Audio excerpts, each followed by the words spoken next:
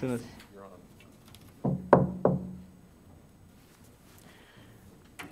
Good evening. We are reconvening for a business session of the public meeting of Salem-Keizer School Board.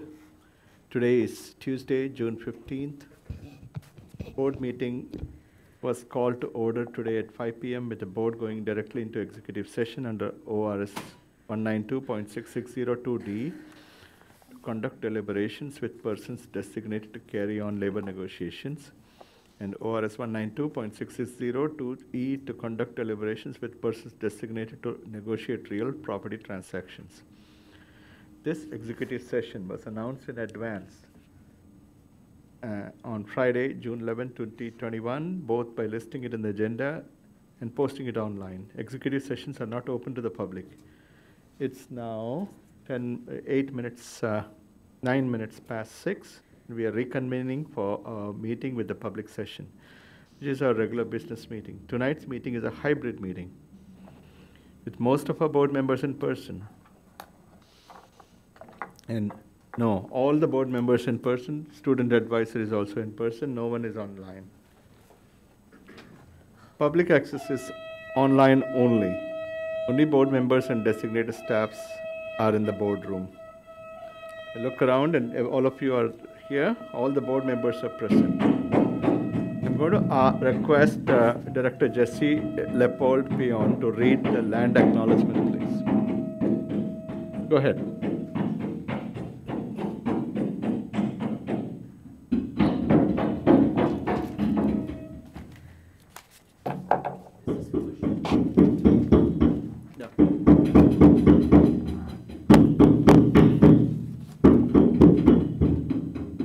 So before I read the land acknowledgement, it is important to understand that the land acknowledgement means nothing if we are not truly serving, honoring, and respecting Native people in our own lives. As the first and only Native American to ever serve on the Salem-Keizer School Board, it has been eye-opening to see the lack of Native American voice in the world of education.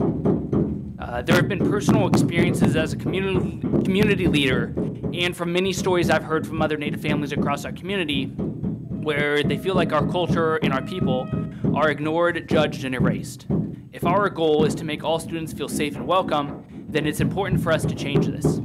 It's also important to recognize that our Native students are struggling. Our Native students have the lowest graduation rates, some of the lowest attendance rates, and in the recent district survey said that we don't feel like we belong.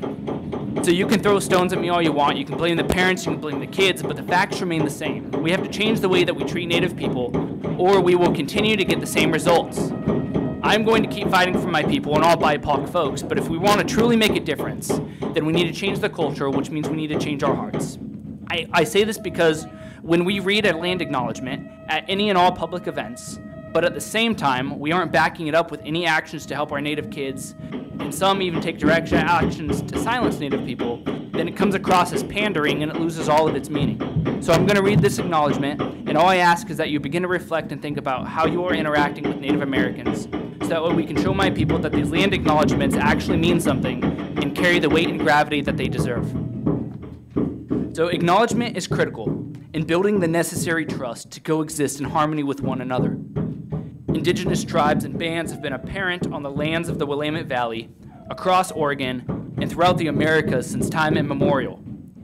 In this valley, the ancestry of the Kalapuya reaches the furthest back in time, reminding us that this plentiful place has been called home by its original inhabitants, my ancestors, long before the name of the snowy peaks and the bountiful waters were re-identified.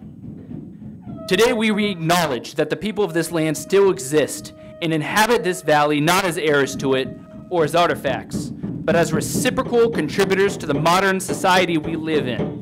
We forward our respect to my people, the first peoples of this land, the 9 federally recognized tribes of Oregon, and those who have ceded lands here. We reflect on the displacement, removal, and genocide of indigenous people that occurred throughout Oregon and beyond. In so doing, we truly honor the gravity of the past and endeavor to see that people may live in harmony and equity on this land for posterity. May this acknowledgement carry renaissance as a tool of peace over the land and waters we mutually rely upon. Please join us in uncovering such truths at any and all public events. Thank you, Oh, thank you, Director Lepolpion. Will you please stand for the Pledge of Allegiance?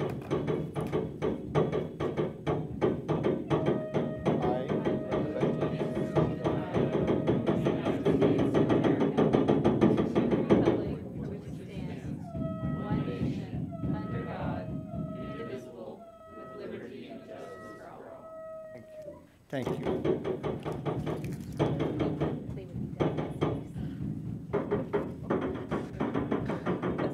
All right.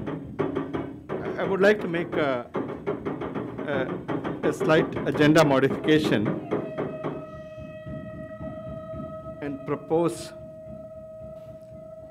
and then maybe we can follow it up with a little discussion on that. So She can't hear. can you hear me now? Yes. Yeah, I would like to make an agenda modification and would like to propose that our Salem-Keizer School Board consider a designated First Amendment space in a location within this property or wherever the board meeting is held, and designate a no trespass zone in the periphery of this building and the glass, so that the meetings can be held in such a way that the public can listen to it. Because one of the important requirement of a public meeting is for public to listen to the deliberations. The second thing is a safety concern with the glass, and we have people banging on the glass, and that can cause some damage or hurt them. So I would like to make this as a proposal and see what the board has to say. Let's kind of open it up for discussion. Wait, excuse me, can we get clarification from Mr. Dikopoulos on this resolution? So the resolution would be in two parts. Number one, to establish a free speech zone in the parking lot of this building for the public to engage in free speech. But the second part of the resolution would be to authorize districts, authorize the district security department to enforce a no trespass zone around the perimeter of this building, so that the public cannot disrupt the business of the board. Disrupting the business of the board is a violation of the public meeting law. And you would do the same thing if this kind of disruption happened inside the boardroom. And so you'd be authorizing the security department to enforce a no trespass zone so that the meeting would not be disrupted in the way it's being disrupted right now. Any discussion on this? I don't think I heard any of that. Yeah. You did not hear anything? Do you mind repeating it, Mr. Dekop? I don't know that it'll help. I don't think I'm sorry. Let's hear from Mr. Dikopoulos, because You're Director not gonna be able Lepolpion to didn't hear. I don't think it'll help. Yeah, it won't be able to help. Would you? We don't have to do that. Yep. Well, Paul's We gonna don't- come up we and don't- approach the dais with a mic, so you can hear him. Yep. I think we need to have a conversation, but we either postpone this meeting to a later date because we're violating the law by not allowing public access. Interpreters can't freaking hear. Now it's quiet. Yeah. The idea behind this resolution. We still need you to be on the microphone. Oh, sorry. The idea for this resolution is to establish a free speech zone outside this building for the public to engage in free speech during board meetings. The second part of the resolution would be to authorize the district security department to enforce a no trespass zone after appropriate notification to the public on board meeting nights, so that the public cannot disrupt the public meetings of the board. You have the power to enforce decorum in your boardroom, and you would not allow this kind of behavior to disrupt board business and disrupt the public's ability to hear board business. And so the same resolution would the same idea would apply to the perimeter of this building. It would not restrict in any manner the speech, but it would restrict people from trying to disrupt the meeting by beating on windows and doors. Right. We'll open it up for discussion. Any discussion on this? Director Leporpion. Sure. So I have two questions, I guess. The first is, as far as public comment goes, right? Because that would be the one concern. Is would there be any concerns as to would this no trespass thing affect in any way the amount of public comment we're getting, or make people feel like they cannot come give feedback? This resolution has no effect on public comment. What it does have an effect on is standing close to the building and beating on the wall with hands or objects, which completely disrupts the meeting. So it doesn't have any effect on speech. It just has an effect on disruptive behavior right next to the perimeter of the building. And then would that include things like air horns or like loud music, or what's the line? All we can enforce is our own property, and so for the sidewalks are not district property, so there can be disruptive behavior on sidewalks, city sidewalks, but you can enforce this kind of a zone for the perimeter of this building or any building that the board is conducting its business in, if the goal is to make sure you can conduct business and the public can participate. Thank you. Any other questions on this topic? Director Blasey, do you have? Vice Chair Bethel? Director Kylo? I'm thinking. Director Goss? You want to use the mic, please? Thank you. I guess I can't help but feel we're pandering to poor behavior by establishing a different spot for poor behavior out in our parking lot. And then the next step, we're worried about cars in our parking lot and that sort of thing. If I would vote for it around the building, but I wouldn't vote for replacing it with something that's going to continue to cause us problems. Okay. Any other discussion? And then we can save the answers from Mr. Dakopoulos.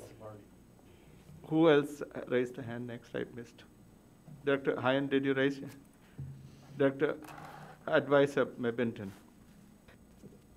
What is the appropriate notification that? Well, the notification would occur after the board meeting, where the district would have to publish the resolution and notify the public that this is going to be the plan. It wouldn't be effective tonight, but it would be effective in the future. And I don't know all the ways that the district could reach out to the community to say, we're trying to create a safe space for speech, but we can't have people who routinely disrupt the meeting so no one can hear. Advisor Mebinton, we do send notices for the school board meeting on Fridays. So there is a mechanism we have to let the community know about it. I have seen similar free-speech zone established around Capitol and Farmers Market and different places. They do have designated free speech. We have to provide, at least in my opinion, we have to provide a free speech zone where people they do have a fundamental right to protest. And I'm not in support of taking away that right, which is different from the potential risks. I had actually sought a legal opinion from Mr. Dakopoulos some time ago. What if the glass breaks and a little child or adult ends up getting seriously injured, or the glass breaks in the passion of emotion, they come inside And then we are talking about potential legal risks and so many other risks of coming in the meeting. So these are some very important questions that I'm glad we are discussing. I have another question. So if they do want to protest, Push your button. sorry, if they do want to protest, where would they go? Well, under the current discussion, the idea would be that the parking lot of this building would be available for that purpose, but not the sidewalk that leads into this front set of windows, nor the flower bed that has been trampled on the east side of the building. So the perimeter would be off limits so people don't beat on the windows so loud that the board can't conduct its business. And that's the basic idea. I also have some safety concerns. When the doorways and exits are all duct taped, and it really poses safety concerns of egress or potentially barricading the occupants inside. So I really think these are all serious matters. We have to kind of discuss it openly and say, how do we balance the ability to protest, First Amendment versus safety? Go ahead, Mr. Wolf, and then we'll go to Director. Thank you, Chair Chandragiri. I would also say that we will go through a thorough risk assessment and determine the best location so that it's least disruptive but still honors the free speech. So I can't tell you that it's going to be right here, but I can say that we'll do our due diligence and make sure that we've got it in appropriate space. Director Hine? What's that about duct tape? They're duct taping the doors? Is that what you're saying? Last time the door handles were duct taped so people couldn't get out, as I understand it. We have reached out and we're assured that they wouldn't do that again. So we have reached out on that. These are really important because we need to ensure the egress is maintained. There are some safety codes we have to maintain, at least the way I understand it has to be maintained, yet we need to balance it with the ability to protest. Everything sounds fair, 100%. My only concern is what Director Gross said. If it would be removing them from the parking lot, like off of this whole property, then I feel like that would be going into a little bit of taking away the right to protest. But also, that's where I feel like maybe the issue would come in, not being around the building, but in the parking lot. That might be another safety hazard. Well, those are things I'm going to ask Mr. Wolf to kind of come up with a risk assessment and identify a properly designated, nicely covered area which they can use it for all weather protest. That way it is safe. And it's really important to provide that ability to protest. That's protected in our First Amendment. I love that. Are we ready to move ahead with the vote? Yeah. So I really think this is a serious matter, and I really would like to know if we can go ahead and take a vote on this so that we can start conducting the public meeting and respect the public meeting law so the public can hear what we are discussing. I mean, they're not able to come in. At least they should be able to listen and hear. Let me then restate this again since it's quiet. The motion would be in two parts. Number one, to establish for the district to establish a free speech zone in this location or any location in which the board is meeting. And two, to authorize the district through its security department to establish a no trespass zone directly around the perimeter of the building in order to allow the board to have to be able to conduct public meetings without interference and disruption. And it would only apply to the perimeter of a building in which the board is having a board meeting. That's it. Is there anybody like to move that motion or second? Is it open? I have a question. Go I ahead. just don't understand why they can't be trespassed now. They can move to the sidewalk, that is their legal right, but if they're on this property and potentially breaking glass and causing disruption, I'm just confused as to why they cannot be trespassed now. They can be asked to leave, and if they don't leave, then you call the police and trespass them. Yeah, Mr. Dekopoulos, would you like to answer?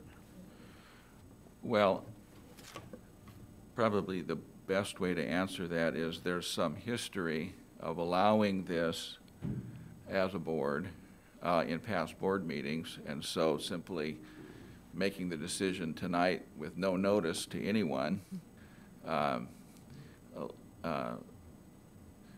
will be,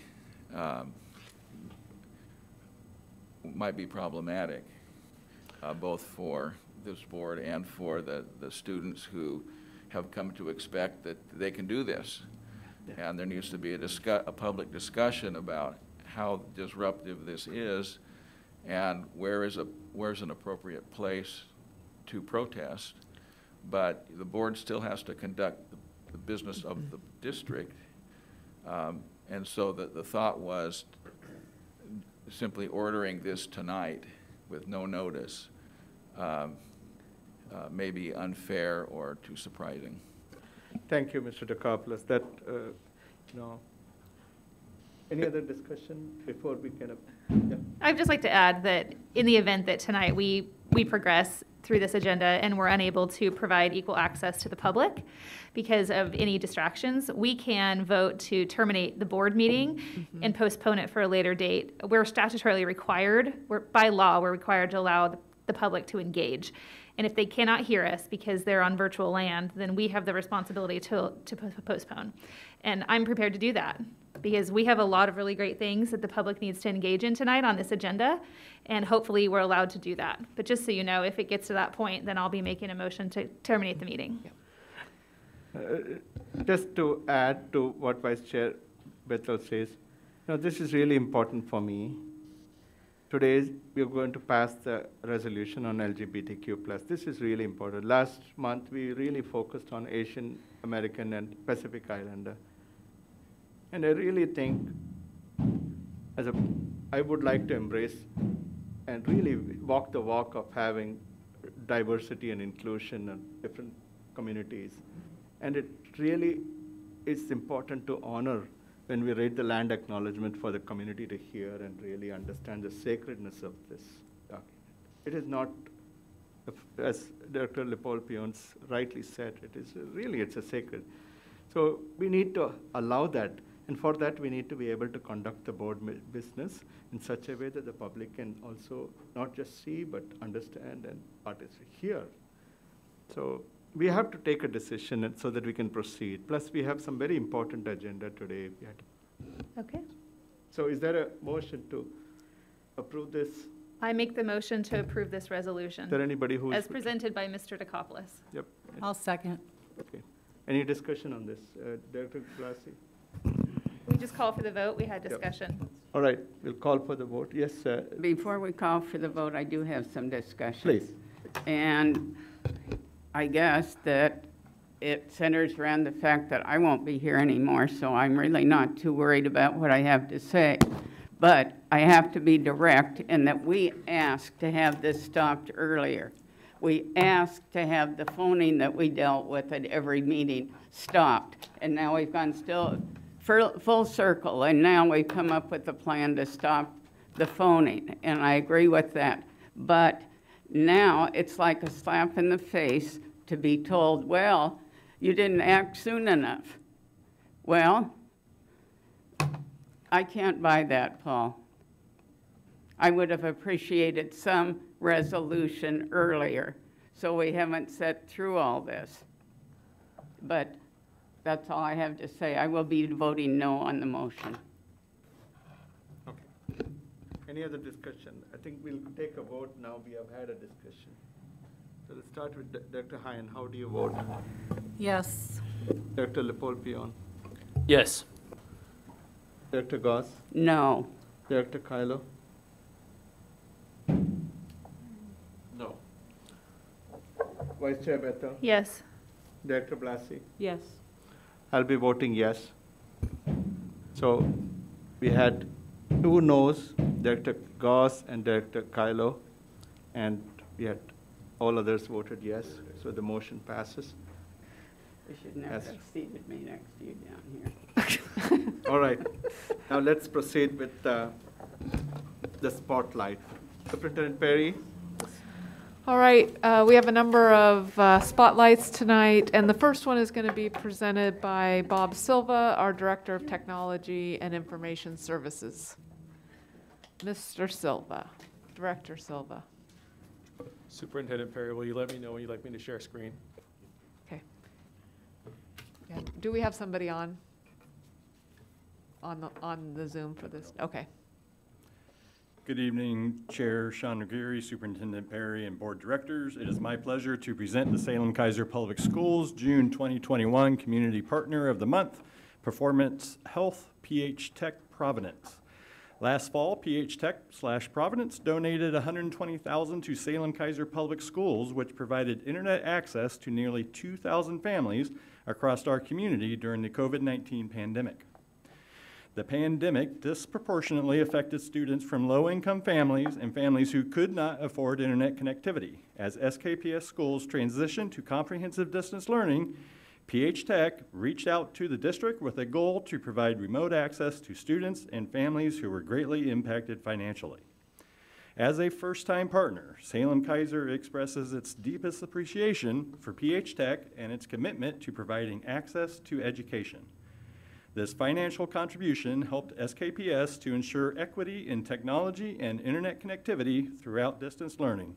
Thank you, PH Tech, for your generosity, and there they are. All right, yeah. Thank you, guys. Can we just have them introduce themselves quick, since they... Sure, Drew and Andy, could you introduce yourself? Yeah, I'm Andy Herman. I work for PH Tech. I've been there for almost 10 years as a software developer. A while ago, I was a software developer at Salem-Keizer Public Schools, so it's kind of a fun connection.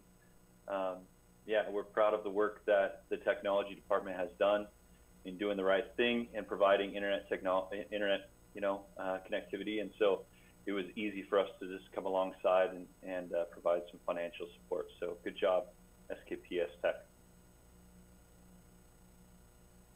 And I'm Drew Bryan. I'm the AVP of Technology for PH Tech, and echo what Andy said.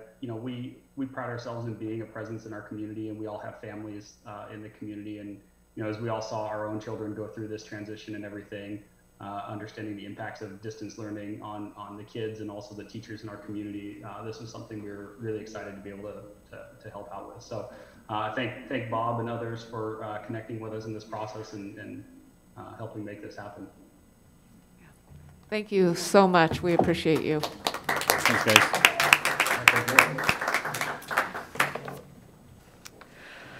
All right, our next spotlight is from Chad Barks, the principal at Sprague High School. Hello, Principal Barks. Hey, good evening, Christy. Good evening, Chair Chanagiri and board directors. Recently, Sprague High School and our teacher, Phil Rodine, was awarded the Oregon and Southwest Washington Computer Science Educator of the Year Award by the National Center for Women in Information Technology. Phil won this award because he works to get more of our female students involved in computer science. He teaches all of our computer science classes at Sprague. This includes advanced placement, computer science, web design, and video production. Phil also works to give students real-world technology in his classroom. He runs our technology support program where students are on call to help both peers and our staff, which has happened often. He also works with 2 or 3 students each term, teaching them about website management. If you've ever gone onto the Sprague High School website, that is Phil's baby, along with our students who do the programming, work on the content, and while Phil will tell you it's not perfect, right? He allows for them to work on it and to make mistakes. It is real life. So thank you, Phil, for the opportunities you give students to learn technological skills. We are very, very proud that you are a Sprague Olympian. Bill, Congratulations, and it's great to see you, even though it's across the screen. Thank you for all you do for our kids.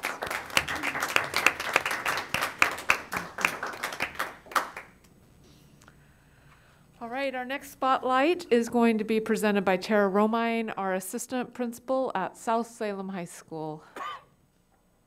Good evening. Mina, if you are here and able to turn on your camera, we'd love to see you. Chair Chandra Gary, Superintendent Perry, and board directors, South Salem High School 2021 graduate Mina Morris was recently named a 2021 regional affiliate winner of the Oregon and Southwest Washington Aspirations in Computing Award. This annual award, sponsored by the National Center for Women and Information Technology, honors women in grades 9 through 12 who are active and interested in computing and technology and encourages them to pursue their passions. Mina has worked as a technician for a ballistics testing laboratory and taught computer coding classes to youth in our community, specifically to female students. Lastly, she has excelled in a variety of STEM-related subjects, which include computer programming, CAD, drones, and manufacturing. Next year, Mina will attend college at Cal Poly in San Luis Obispo, California, and she plans to study aerospace engineering. The National Center for Women and Information Technology is a nonprofit group that brings together more than 11,100 organizations in an effort to increase the participation of girls and women in computing. It strives to reach girls and women of all communities, races, ethnicities, ages, sexual orientations, and disability statuses. This is especially important as women make up only 20% of the computer science professionals. Women from marginalized communities are even more underrepresented. As the regional winner, Mina gains access to mentors in the computing industry and chances for future internships and employment, as well as access to training in technology. Thank you, Mina, for leading the way and being a role model for other girls across our community, state, region, and beyond. The Saxons wish you all the best with the exciting future that lies ahead of you. Congratulations.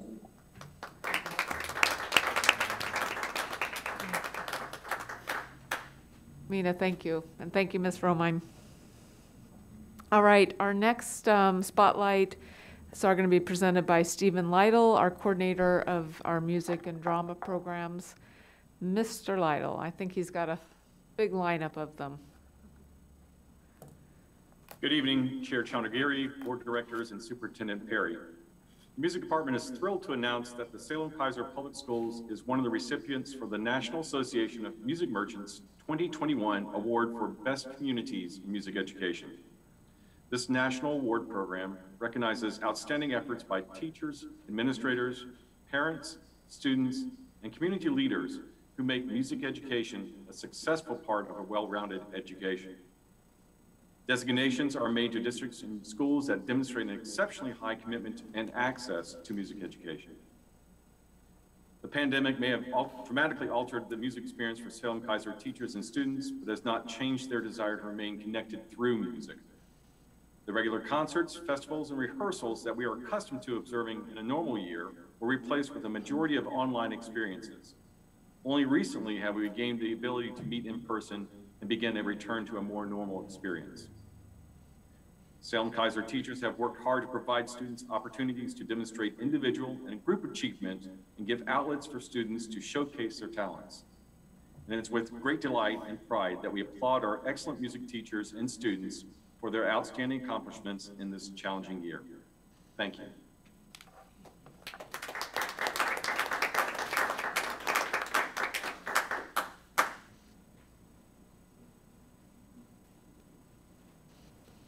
All right, I think that is it for our spotlights tonight. Thank you, Superintendent Perry. Yeah. Now we're going to turn to Ms. Sylvia McDaniel, the Director of Communications and Community Relations for the public comment section for agenda and non-agenda items. Ms. McDaniel, please.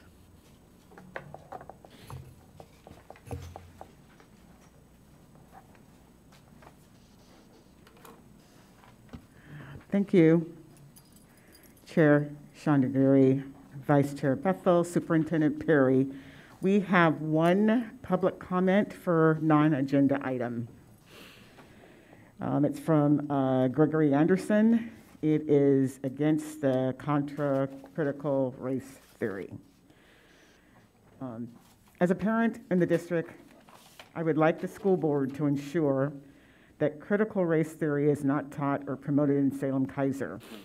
Teaching that my child is by nature oppressed because of her skin color, or that my neighbor's child should be ashamed of himself because of his activity, trains the next generation to be racist. Additionally, critical race theory would be a huge setback to the stated purpose and noble work of the OSEAA.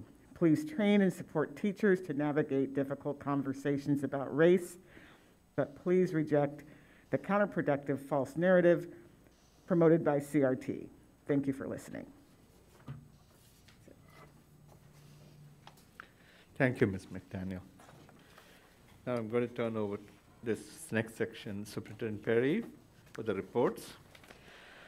All right, Dr. Udos-Natop, you could go ahead and share the screen for us.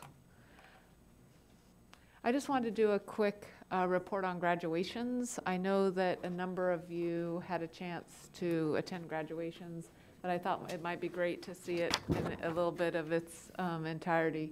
So we're going backwards. As fast as possible. Yeah. I'm not doing anything right now. It's a little lag. There you go. Oh, okay. That's very tricky. All right. So first of all, we had two ceremonies. Can you go ahead and I need to. He's like worried to touch the button. Yeah. We had two graduation ceremonies that were done virtually. Our African American graduation celebration, where we recognized 72 of our graduates. The second one that we did virtually was our Pacific Islander celebration. And just huge shout out to Cynthia's office for being sure that she put these on. And Lynette, did you get to watch yours yet? You did, awesome, yep. And these are recorded as well, so we can send out links to those. We were able to have our Native American celebration in person, and we had 44 of our, oops, I went one too many. Community Transition Program graduation was last Saturday. Both Dr. Chandragiri and Director Goss were there, and that's our favorite in so many ways. And we had the best dance party of all time on stage. So Johnny sang for us, and that was Friday at West. We had 44 students receiving their certificates. Okay, and then we also had our Native American celebration, and I believe Director Lippold was at that one. And we had 44 program seniors that graduated, and 25 nations were represented. So and we're thrilled to be able to do that one in person. Then we'll move on to, I think we're at McKay High School next. 460 graduates, 42 right now seals of biliteracy.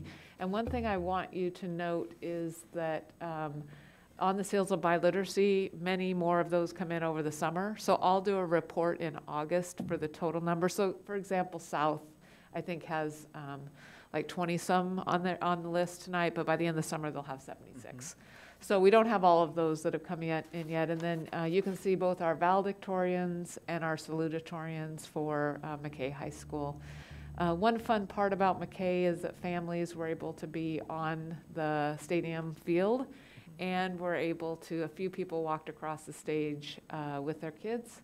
And so it was kind of a fun atmosphere to be able to have the full family, plus really close-up video of students walking across the stage.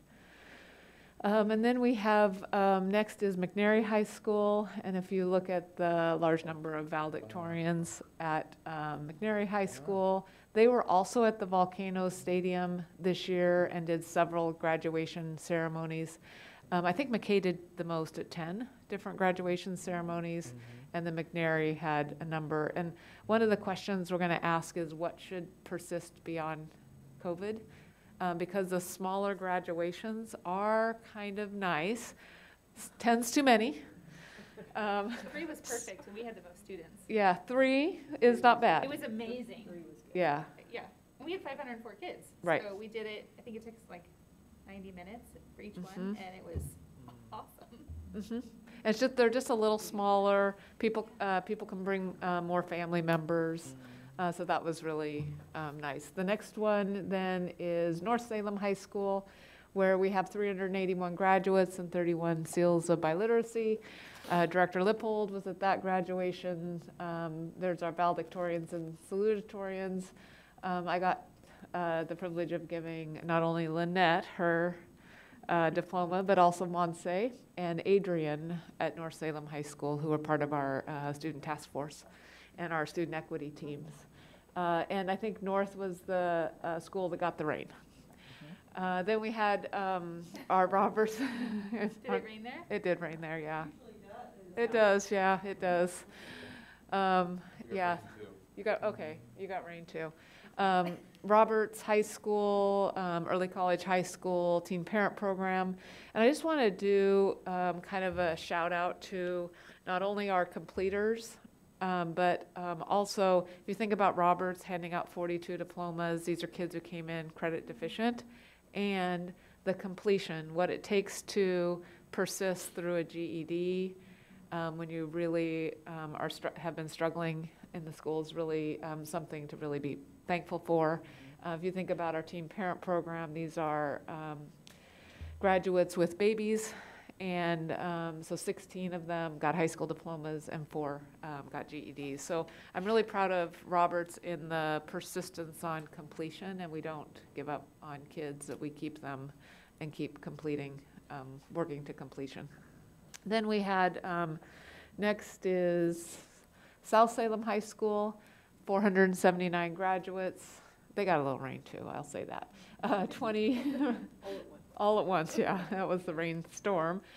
20 by literacy seals, 78 by the end of summer is our goal. Lots of valedictorians and salutatorians at South Salem as well. They had theirs on their football field, and was another great event for us. And I think then we're at Sprague is next, 364 graduates. Those are our valedictorians and salutatorians. And I think both Director Goss and Dr. Chandragiri were there and got to, I think Director Goss got to give her grandson his diploma, which was super awesome. And then finally, West Salem High School, and West was at their field as well. Those are our valedictorians and salutatorians from West. And then the great thing about West was they kept their field, so we had a number of other ceremonies on their field as well. So a shout out to West Salem for allowing us that opportunity. And I think Director Goss was at West, and Director Blasi was at South Salem. Probably just a huge shout out to not only our seniors who made it in a tough year. If I could word cloud the words, Zoom in the graduation speeches and all of that. Zoom, Canvas, grit, resilience. And we use grit, resilience a lot, but I don't think those words can ever go in a graduation speech for years and decades to come, because this was the hardest year. So this was a year that taught grit and resilience. So anyway, it was a great week, but a huge shout out to the high school teams that put these together and committed. The easier route would have been to do something, more virtual, but they committed to those day-long celebrations where they were there the whole day and wanting to honor our kids. And I think that was really, really important in this year. It was also awesome that we were able to take off face coverings because we were outside and we saw faces. And so I think that just really rounded out a great graduation season for us. We'll keep persisting with the kids that didn't make it quite across the finish line yet, and we'll have the summer graduation in August at North Salem High School as well. So if you want to come see that, I'll get invites out, even if you're not still a seated board member, if you're interested. All right, with that, I'm going to turn it over to our key performance indicators report. And we have Assistant Superintendent Cobb at the microphone tonight to give our key performance indicators report. Assistant Superintendent Cobb, how's that sound? Thank you. Thank you. It sounds a little weird still, but Still. getting used to it. Thank you. Good evening, Chair Chandragiri, board members, and Superintendent Perry. Today I'm going to give you an update on our key performance indicators. And as you recall, key performance indicators are high-level checkpoints that we use throughout the year to just see how our kids are doing academically and in all areas. These are measures that just inform us about the vitality of our system, and we also keep you informed. Let's see if this works. There we go. No, that's okay. I got it. Yes, the display good. Thank you. Thank you. Thank They'll you. get it. They'll be well choreographed. Thank you. soon. We got Yeah. it. Okay. We went too far. There we go. So remember, the KPIs not only monitor our academics, but also the system that we put in place to make sure that our students are successful. You have been oriented to the Spark dashboard, and that is a place where you have access to data so that you can see how our kids are performing. And you have also received reports on social, emotional, and behavioral health, equity, diversity, and inclusion, our efforts for community engagement and empowerment. And today I'm going to share with you a little bit about our academic success in areas around that. To get us started, I want to tell you about elementary attendance. And I want to give you a snapshot of 2 years, 2019 and then this year that we are finishing this week. In 2019 and 2020, I want to remind us that we took attendance differently. We took attendance by counting and recording the students that were in seats. And then we finished the year, the last 2.5 months in distance learning. In 1920, our attendance levels were above 92%, which is pretty healthy.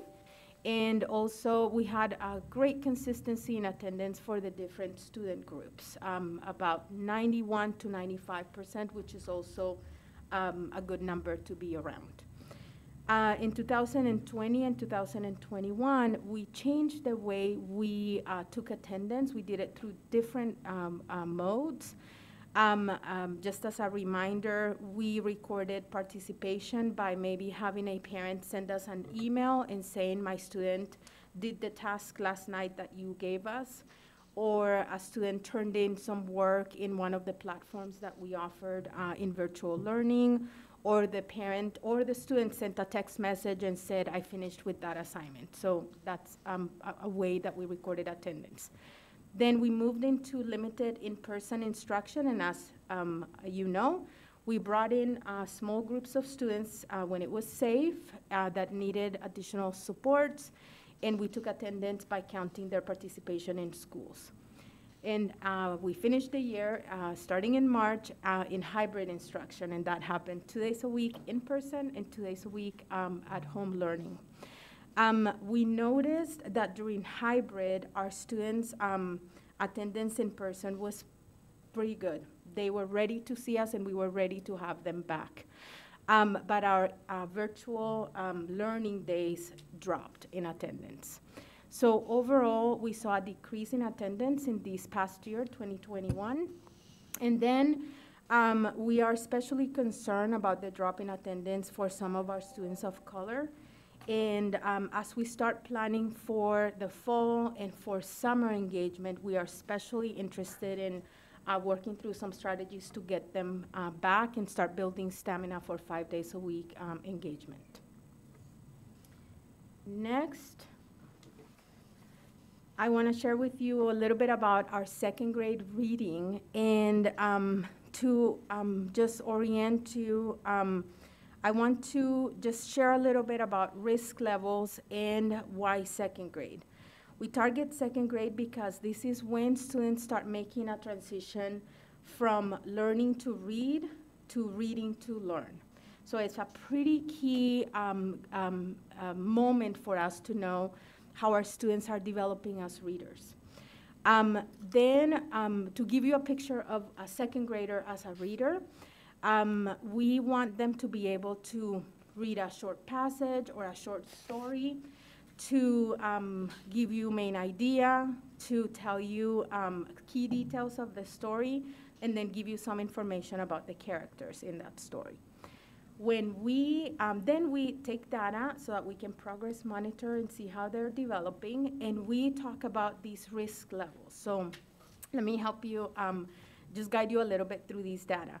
When we say that our students are at low risk, that means that they are developing in a pretty solid way as readers, and they are meeting all of those targets that we have in the reading trajectory. When we say that our student is at some risk, it means that they need the core instruction that they receive as everyone else, and then maybe a small group or just additional targeted instruction to help them fill in for one of the foundational skills maybe that they need just a little bit of reinforcement for. When we say that a student is at high risk, that means that they are having a little bit more difficulty learning to read, and we need to layer on some support. So they will receive, for example, core instruction, then they will go into a small group, then they may also receive individualized instruction with the classroom teacher or with one of the specialists, and then they have additional practice that happens at school or at home.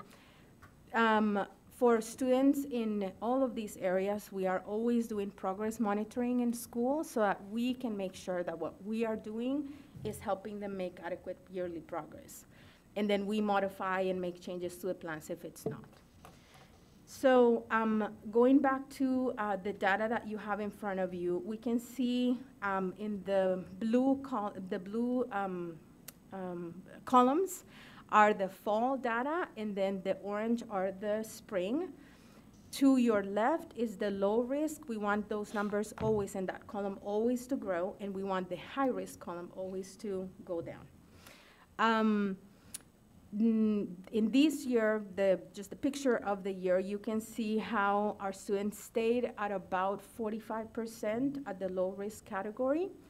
And then for high risk, we were at about 26%. Something that I want to point out overall is that we didn't see huge drops, even though we had a very challenging year with lots of transitions. So to us, this speaks to the efforts of teachers who did the best they could teaching reading in virtual, just through that screen, and that's a very, very hard thing to do. And they did an incredible job, and even a better job when we had our kids in person and we were able to do that direct instruction and then modify instruction in the moment. So we are a ways to go. Of course, we want those numbers to be higher in the low risk category. But as I was putting together these data, I was curious about other years. So I looked back at 17-18 and 18-19. And we ended in both of those years at the low risk, first year at 36% and second year at 37%. So even though we had these type of a year that we're coming out of, our kids were able to continue in their trajectory as readers in this grade level. And so I think that's something to point and celebrate. Okay. Next, I want to go to secondary. And as you recall, for secondary key performance indicators, we have three main indicators: middle school achievement, we have ninth grade success, and then our high school graduations, our high school completion. Because the school year is yet not over, we are entering grades on Friday and on Monday. We don't have summative data to share with you today, but we have some information that we want to share for now. Middle school grades in quarters 1 to 3, we stayed pretty consistent in grades during comprehensive distance learning. And we are anticipating some growth in grades and attendance because, again, we saw just well-attended days to the in-person opportunities for kids. They were, again, ready to see us, and we were ready to see them. What we will have available after grading period is ninth grade on track data. And remember, for a ninth grader to be on track, they need to have 6 credits, and then they need to have passed Algebra 1. So we'll have that information for you coming up. And we will have also, like Superintendent Perry said, more information on graduation. We know that we have students that are working through their goals through the month of August to finish and graduate. And then just a couple of reminders on trends. We noticed that attendance and grades were lower during comprehensive distance learning. It was challenging to learn and engage fully through the screen. But we are anticipating some improvements in both grades and attendance as we brought students back, and then as we are planning for 5 days or full engagement. To finish, I wanted to mention some bright spots and some next steps. So number 1 is the reintroduction of in-person instruction was really successful. Starting in March with elementary and then following very shortly by secondary. Our students were happy to come back to schools, and we feel like our teachers were ready also for them. We also want to mention that the stability of grades and attendance, we believe, is because of the incredible dedication of our educators and the persistence of our students who stayed engaged. I know you have heard these in this room many, many times, but our facilities department, our operations, our teachers, our school administrators, all school personnel that implemented all of the safety protocols and were able to keep kids and staff safe and limit the outbreaks was also a great celebration for us. Moving forward, we are very engaged in planning of summer school. We have a total of 145 summer school programs that start next week. We are very, very excited about that, and we know that our families are too. And we are going to focus on unfinished learning, accelerated learning, and also just engagement, and again, building stamina so we can keep our parents and our communities informed and then be ready for the fall. For fall, our schools are planning for 5-day instruction, full days of school. And then we are also in the middle of processes to hire teachers and then plan for academic supports through both SIA and ESSER. So this is what I have for you, and then now I can answer any questions that you may have. Can we just have one quick question per director, and any other questions you can email it to them. Director Blasi, let's start with. So, Assistant Superintendent, I don't have a problem saying that. and I hope you get used to it. I'm trying, yes. Do you have a sense of the second grade readers who are at high risk, what their participation currently is anticipated for summer school? Like, are they all signed up? Yes.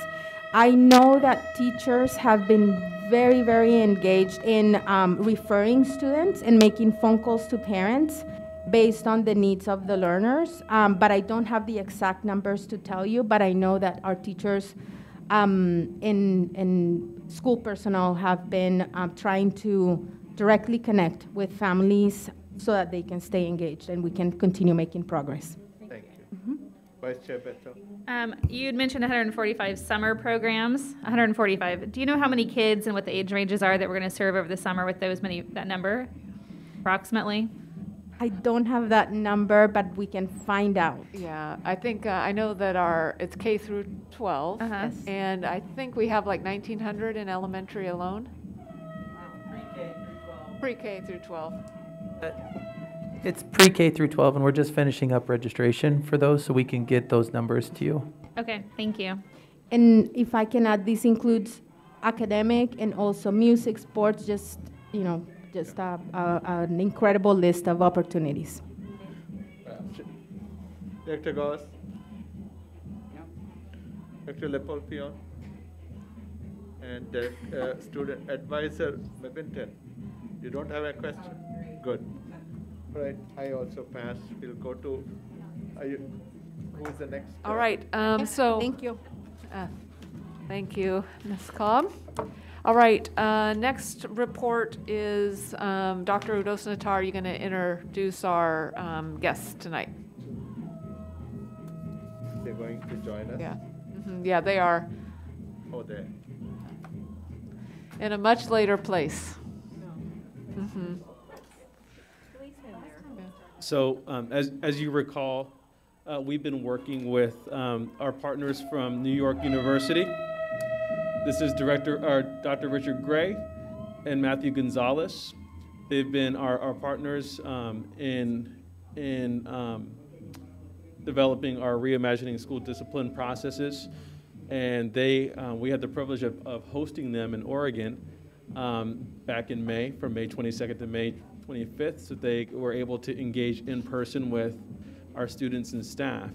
And they did this so that they could learn a little bit more about what's important in terms of safety and safety needs for students and staff and our community. And then they're developing a report or a memo in which they share their findings and share recommendations as we move forward with reimagining our school discipline and our trainings that we're developing for next year. So they're going to speak with us about their process and about their findings in their visit to Salem. And so without further ado, I'll give them the floor, and then I'll wrap it up when they're done. Thank you. 8 o'clock is coming. Go ahead, sir. Can you hear me? Yeah. Oh, boy. You're going to have to talk loud. Close to your mic, Can you hear please. us? Yep. Yes. Okay. All right. All right. Thank you all. Here, let me share my screen. We are going to do this very quickly, try to give you a quick overview of the report. Thank you again. My name is Richard Gray. I'm Deputy Executive Director of the Metropolitan Center. Let my colleague introduce himself. Yeah, thanks everybody. Matt Gonzalez, Director of the Integration and Innovation Initiative at the NYU. Matt, could you come closer to your microphone, because we want the public also to hear you. Sure, yeah. Hey everybody, my name is Matt Gonzalez. I'm Director of the Integration and Innovation Initiative at the NYU Metro Center with Richard.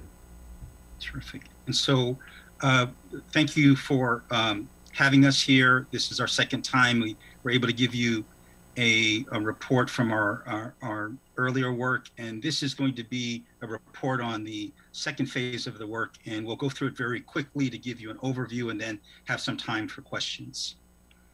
Let's start here. Our relationship began with the Salem-Keizer Public School District in January of this year. We were asked to help facilitate conversations around safety, and there was also a conversation about the appropriate relationship with law enforcement. Our work has been in two phases. I'll go over very quickly the first phase, which many of you already know about because we reported. When we came into the district, there was clear evidence that there was conversation fatigue, particularly around the issue of the contract, and that people were skeptical about a new engagement process really producing anything different. We heard from a number of people that they felt like there had been enough discussion about that particular element to be able to move forward. And so our conversation, because we wanted to engage in a conversation around safety that included the issue of law enforcement, but not exclusive to it, we tried to figure out a way that we could recalibrate the sequencing of the work to have the decision about the contracts happen first, and then that would create a space for us to be able to open up a dialogue about safety that would be more nuanced and broader. And that led us to our second phase of the work. And I'll let Matt take it from here. Yeah, thanks, Richard. Yeah, so the creation of the decision in March really opened up the second phase of this conversation.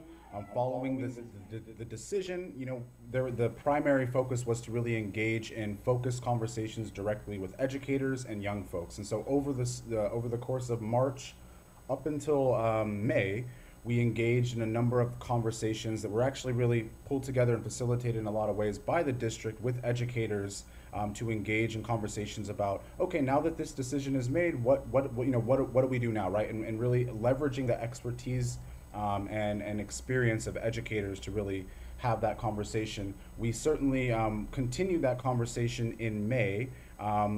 feels like years ago, but it was just a month ago or last month. But we engaged, the idea was really to engage the experts and educators in this conversation, and then to really make sure we center it around young folks. And so obviously we were in Salem for a week, got to see the sites, got to experience some cloudy weather and some sunny days all in the same mix. But really the intent there was to really engage and to continue engaging the conversations around young folks and educators who are directly impacted by school safety issues, right? Decisions that get made by the board, by the superintendent, have a direct impact on young people and educators. And we really wanted to make sure that the larger engagement process that does need to happen is grounded in the priorities, the experiences, and the goals that we've set out by young people, right? And so, our second phase really was about listening to educators, listening to young folks, and making sure that we got a targeted and represented group of the district, right? There are about 40,000 plus students in Salem-Keizer. We're also doing this in the context of COVID, and so understood that we were not going to be able to engage every student in the district. Again, stating that should be something part of the process of going forward. But the work was really about making sure that we had a diverse cross-section. So we had a number of meetings with young people from every high school, from 2 middle schools, and as you can see, this is kind of an overview of our meeting schedule. We had a packed schedule from day to day, really to make sure that we got as many voices as possible. So we engaged directly with young people from elementary school to folks who are just graduating out of your district, right? And from every high school, from 2 middle schools. And then a number of educator and professional groups that directly support and develop policies, practices around behavior and positive behavior. And then we also engaged with one group of parents who are advocates for students who have disabilities. And so, again, the intent was not to engage the entire district, but was really, as Richard said, given that there was a decision made, it really opened the door to a wide array of conversations about safety that didn't just lend themselves to physical safety. So Richard, you can actually go to the next the next slide. And so what we did really was make sure that the framing of the conversation we had around safety included physical safety, but also expanded for young folks and educators to think about emotional and psychological safety, right? Young people have been, for the most part, learning virtually for most of the year, also have potentially experienced a tremendous amount of loss. Physically, with family and other things. And so we wanted to understand, what are students really feeling like they need when they come back to school? And so that really led us to these questions, right? And so, the first question, really unpacking safety for young people, really opened up a lot of great ideas. The second question was really about ensuring that students have a sense of belonging, right? And really understanding that a sense of safety is connected to a sense of belonging and feeling connected to schools. The third question was really about, okay, you all are talking about what you want. How does this feel? How do you want it to feel? What are the actual things that young people think are needed to be invested in? What are the resources? And I think the word we just what are the things you think the district and your schools need to invest in to make this all a reality? And so we got a lot of really amazing ideas from young folks as well.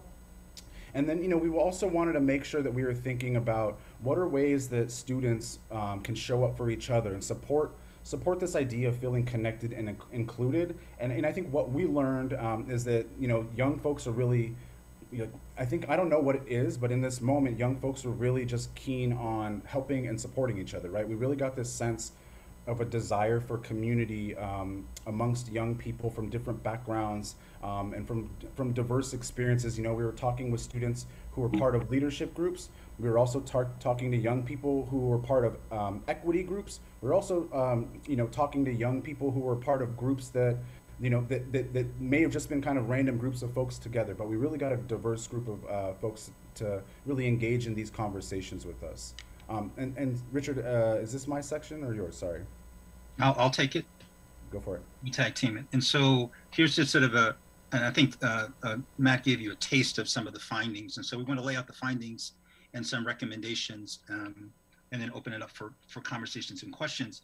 But one of the things that we found is we were a little concerned on how we were going to write this report, having done all these interviews and have these conversations, because we anticipated that there would probably be some wide-ranging perspectives. But what we were overwhelmed, what struck us is the overwhelming consistency we heard from students and all the stakeholders across the response, not only across the different schools, but we heard similar things from elementary school students that we heard from high school students about coming back. And one of the things that was looming in every conversation was the context of COVID and the eventual return. Students were really thinking about and had been thinking about, what does it mean to come back to school?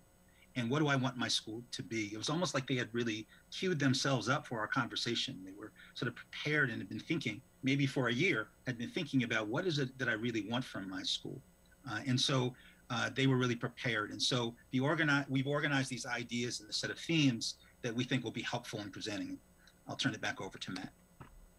Awesome, thanks, Richard. Yeah, and so as Richard said, you know, we heard a lot, and we were kind of like, oh my God, how are we going to organize this? But I mean, as we got through the week, we really started to hear a really profound echo from a lot of young people across the district, as Richard said. And so the main kind of the top level theme that we heard was this idea of care and connection, this desire for young folks to feel a sense of connection after having been disconnected for, you know, over a year, right?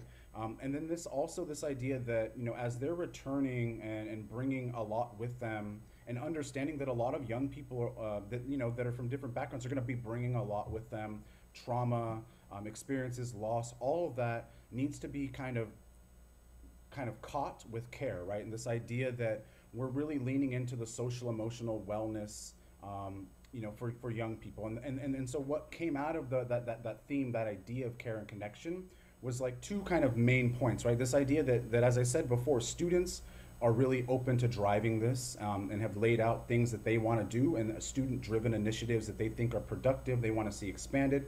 But then also this idea of structural and cultural change, this idea that care and connection needs to be a theme across schools, across the district. Again, it doesn't have to be cookie cutter, but this idea that there's a priority set on this idea of building connections, rebuilding connections, and also building systems and supports for care for young people, again, who, and whatever they're going to bring back with them. So that was really the overarching umbrella of these findings and these themes. But, you know, as we started to dig a little bit deeper, what we started to understand is that this idea of care, connection, really feeding into this sense of safety had a lot to do with a sense of belonging and inclusion. And so what we did hear pretty consistently across the board was that there's a feeling and a sense that the accountability for racial aggressions and other manifestations of bias is not consistent, often not responded to. We talked to a young woman who said she had been called the N-word more times than she could count,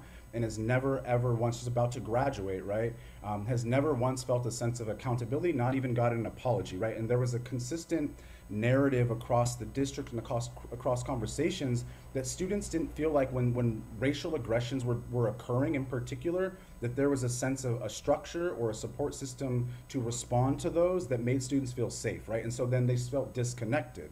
And so again, really understanding that this idea of a sense of belonging and inclusion really requires a sense of accountability around racial aggressions and again, other manifestations of bias. And as we were talking about this, the idea of bullying came up, right? And this idea of what actually is bullying, because that's become this blanket statement for a lot of interactions of bias, right? And then actually systems of accountability that don't respond to those instances of bias, right? Whether they be racial, economic, linguistic, or other forms of bias, or young people's sexual identities and presentations of that, right? And so really wanted to make sure that that's highlighted as we're thinking about belonging and inclusion. Secondly, this idea of inclusive and equitable practices. Young folks felt like, you know, if we're going to be talking about a sense of belonging and inclusion, we really actually need to see policies, practices, and other systems created to support equitable practices and also inclusive practices. And so they name things that they're willing to do themselves. They also name things that they want the district to invest in and think about, which brings us to our last theme, which is thinking about like, what are the investments, right? And so again, there's a number of things that are outlined and bulleted in our report. We tried to condense them into a couple bullets here, but really thinking broadly again, like how are we centering, front-ending this idea of investments in social emotional learning supports. We're thinking about, you know, transforming behavior and thinking about how to restorative justice, culturally responsive practices all feed into creating that sense of investment in equity and wellness, that sense of belonging and inclusion, all towards this sense of safety and wellness across the district, right? And I think to kind of bookend some of this, you know, we got into conversations with young people about when these things happen, or when things are happening outside of the classroom, how are teachers making space to engage in critical conversation? Like, how do we analyze these issues and really make sure students have the tools to more appropriately navigate and analyze the world around them, right? And so we heard a couple things. Young folks were saying they want to have these conversations. They want, you know, issues that happen outside of the classroom to filter and to be culturally responsively built into the classroom. They also know that teachers either, one, don't want to have the conversation, two, don't know how to have the conversation, or three, feel threatened by a narrative that we can't talk about race, we can't talk about equity, somehow it's bad to do that, right? And so there were these three items that seemed like barriers to the educators across the district from really supporting young people and what they felt like they needed in terms of conversations about race, equity, and other issues of bias and inequality. And so, you know, those are the three kind of themes, obviously condensed into a slide. I'll let Richard kind of take it to kind of unpack a little bit more of our recommendations from these themes. Thank you, Matt. Let me go back here. And so, as Matt mentioned, our report goes into a little more detail, but I want to go through these very quickly. And I think a number of them are pretty self-explanatory. The first thing is to make sure that you translate what you hear here, the things that you think are relevant and purposeful, into district action. We heard from a number of people when we were having these conversations. They were saying, well, what are you going to do with this stuff, right? Why are we talking to you, right? And so there's an expectation that something will come of this work. And I think there are two elements, and they speak to a couple of different recommendations. But I think the first is that there is a response to what we're sharing here that I think folks would want to hear from the district and from the schools. And that's, how do you translate what you're hearing into participatory, transparent, and accountable school and district action, right? And so there are ways of saying, I lifted up a particular idea and the district met me and the school met me by responding to it.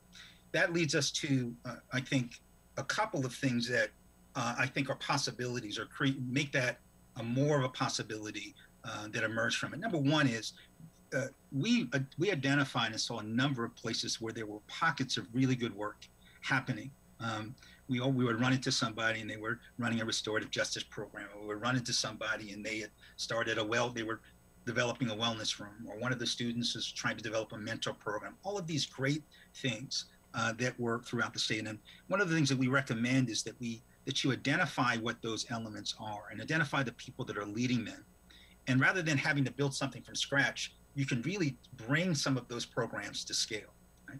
Being able to link some of the leaders in those schools together so that you take pockets of school success and effective action, and you can invest in creating and building it at the school level, but if you link them together, you actually build a district capacity that could be utilized to actually move folks along. And so there were a number of leaders, educators, young people, parents who I think were ready to take on this work. And so I think there's a way for the district actually to invest in places that are already doing work, and so that you're not really starting from scratch. There's also, as Matt mentioned, we did this at a very small scale, and we had a very representative group of students. It was really fun, I have to say.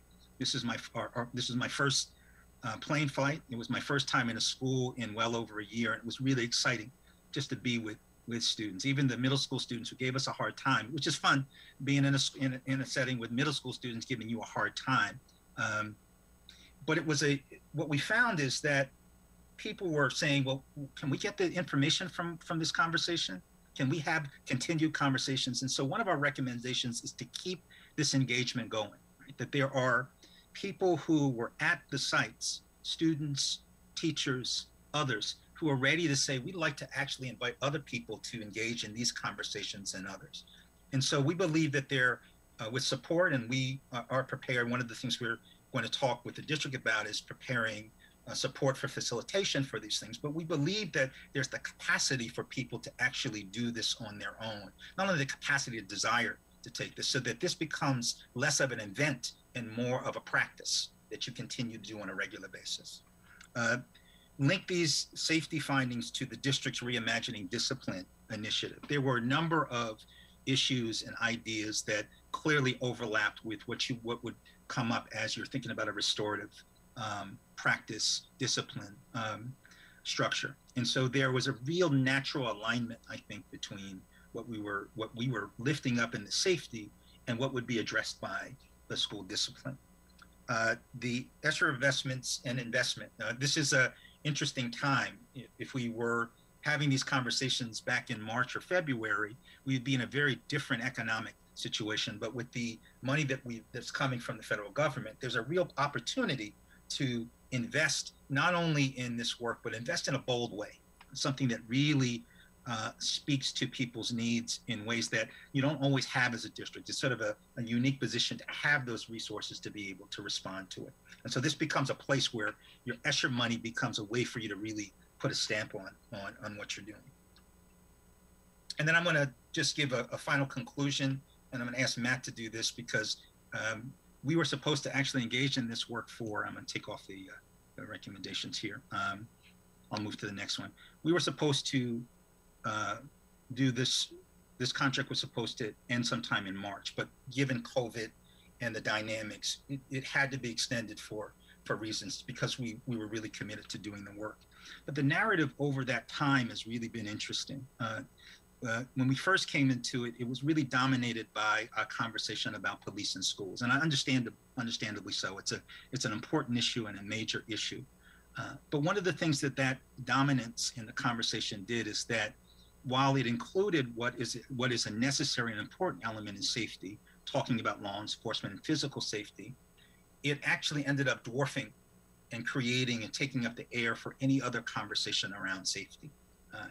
And so we feel like the decision to end the SRO contract doesn't preclude there being a conversation, and I believe there is a conversation about a relationship with law enforcement, but it created a space for people to actually be free to talk about safety, and particularly the impacts of COVID, the protests, and the experiences that they had.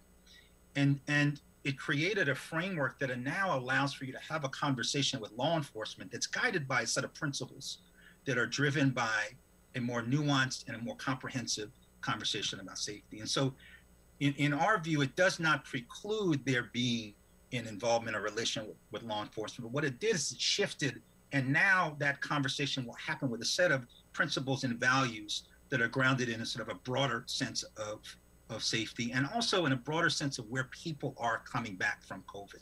The last point is, I was really impressed with the students that we met.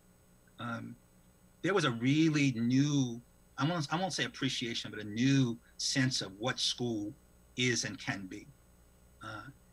And I think this generation of young people are really trying to recalibrate what an inclusive high school experience is. I just heard a lot of conversations that I don't normally hear from high school students about. We just want to take on some of what is really it's almost like it was high school cool, right? This idea there's kids who are in and out.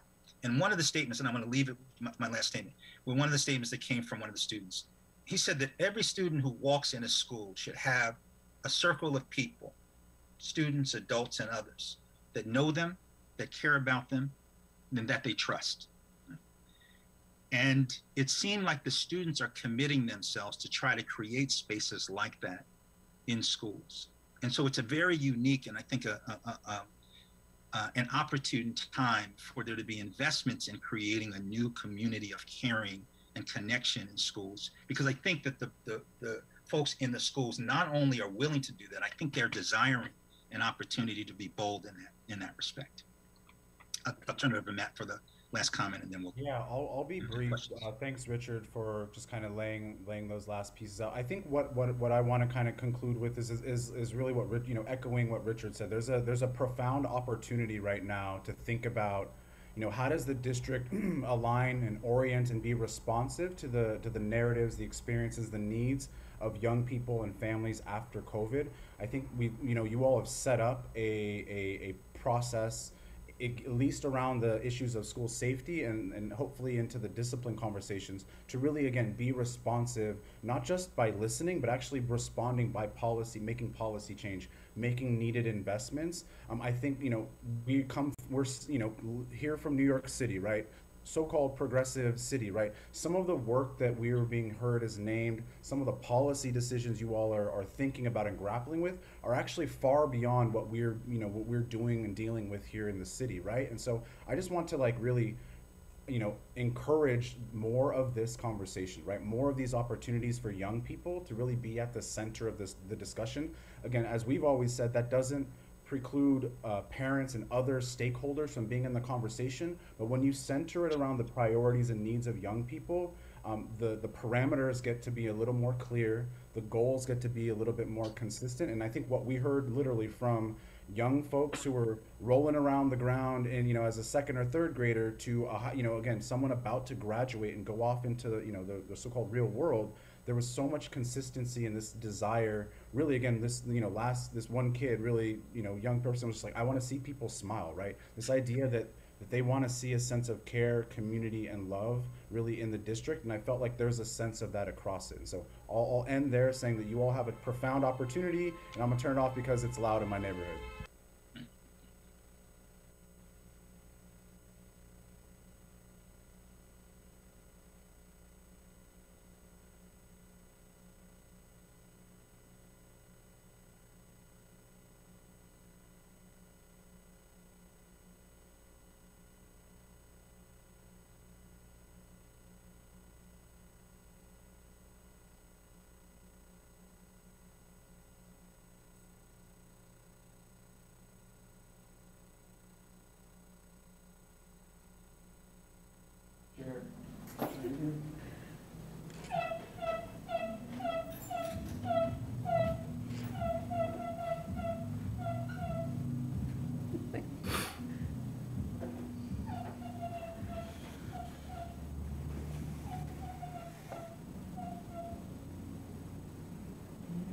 There we go.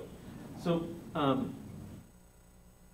we would be remiss if we did all this work with NYU and then just left it at that and said, well, we did some listening and we had to have a report and now we're ready to move on. And so what I want to show on this slide real quick is how we're taking the findings that we have from NYU and how we're using those to move forward, right?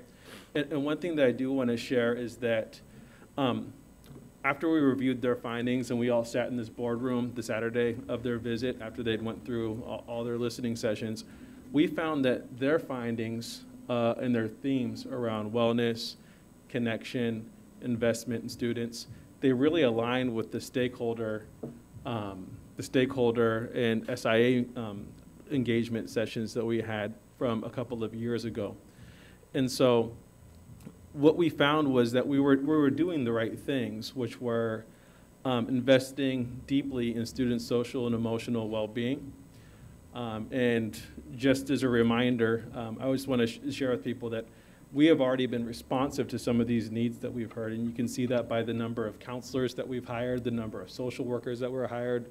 We're very pleased to share that we have that every feeder system has a social worker available to them, and every middle school and high school has a social worker dedicated to them. And that's our testament to the type of investments we're putting in through SIA for our investment in social and emotional health. We're developing wellness rooms at the middle school, and that's a safe space for students to go to as a inclusion strategy, not a pull-out strategy, so that they can decompress, that they can get coaching and get back into the classroom when they're in a space to learn. Importantly, from a system standpoint, we're really trying to revise our systems and review our systems so that we're being as inclusive as possible. And that is where we tie in our reimagining school discipline work that we spoke a lot about. Also, SRMS is working very diligently to make sure that they're developing safety trainings and protocols so that our principals and people that work the most closely with students and that are responsible for student safety understand what the protocols are and know what they need to know to keep kids safe. Also, we're continuing to invest in staff. And in the last few weeks, we spent a lot of time, again, with our district leadership, developing our professional development plans, looking at the resources that we have at our disposal, and making sure that we are doing what we need to do to gather as much information, whether it's talking to students and staff, or really looking at the data that we have at hand to do some planning for next year.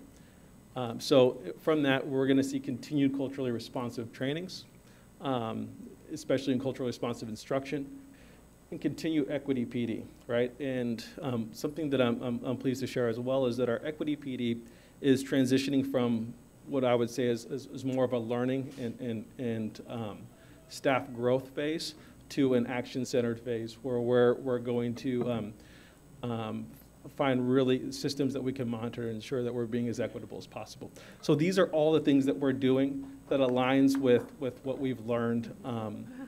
Lynette. Thanks, Lynette. Your cheering section, Lynette.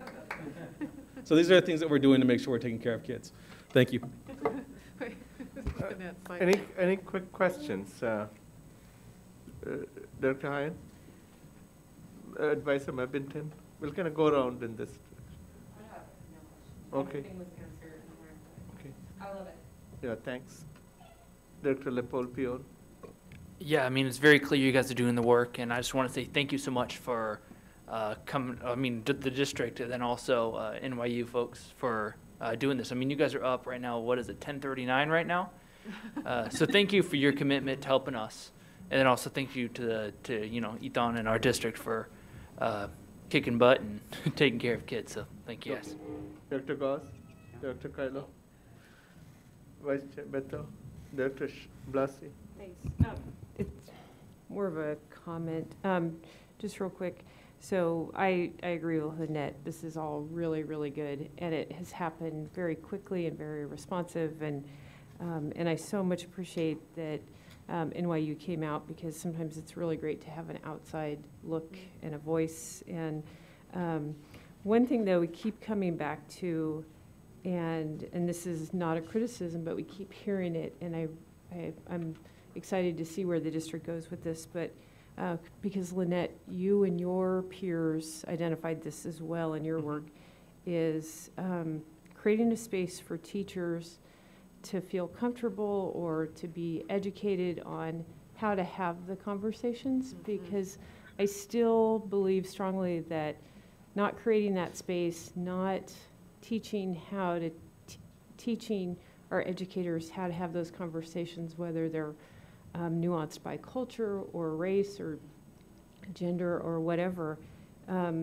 if they don't feel comfortable having those conversations, then they're not likely to have those conversations, and that's sometimes, I think, where things escalate and become problems, where maybe they could be handled in the classroom, in the moment, or so that's one I think we keep coming back to that I find fascinating. It seems like a low-tech, low-cost. It's a lot of work. Yeah, so thank you guys. We really, really appreciate your work. I have a two questions that are kind of related. So let's say 10 years or 25 years from now, what would I see in this town if I come back, if I'm alive? What will that end point look like? It's a visionary, aspirational goal. What would 5 years from now look like? What would 6 months from now look like? Because we have 90 different communities, and we really want all of them to understand what I call my equity 2.0. That means every community has to understand why we are doing what we are doing for each other, so that together we can recognize that we are all tied to each other in common destiny. So what would that answer look like? The second part is, restorative justice is a concept where different parties have to at least participate or agree to participate. If one is not in the same ability to kind of tolerate and participate, then how can we kind of enforce restorative practice? It's kind of antithesis to what restorative practice is supposed to be. You mind commenting on those two? So are you asking Yeah. NYU? So those are big. What are the vision? Yeah, What do we big see? I mean, questions. how do we measure Yeah. that what we are doing is really working? Is it just a process, or are we going to see some changes in terms of what outcome do we go back and tell our community? Second thing, how do we engage groups which are not ready to participate in restorative practice? We can't compel them to do it. Push your button. Let's say a student or a certain community don't understand or the concept of restorative practice. It has to be agreed upon. Both groups have to agree to participate in that rules of engagement using. I think that this is a really great conversation to have with them, kind of in a learning process. Okay. It's almost 8 o'clock, and we All right. have a lengthy agenda to get through. So I feel very confident that both Mr. Gray and Mr. Gonzalez are available to us, because we have their email addresses if we want to engage, if that's okay. You don't have to answer this today, but I'm just kind of lost in this conversation. What can I go back to my community and tell them? What do they see in 5 years or 25 years from now? You don't have to answer this. Maybe sometime later we can talk privately. I would leave it to the district to answer. I do think that part of building in whether or not it is successful is to build in the participation of the folks in the schools. I mean, in the work that we do, we always do an evaluation of the work that we do afterwards, right? Because we believe the people who are actually being impacted or the people who are receiving the services are the best ones to be able to tell us that. And so I think you're right. It would be great to create a goals process. I would actually make that a part of an engagement process, because part of what you want to do is have goals that everybody feels ownership over. And I do think that we built the structure on that.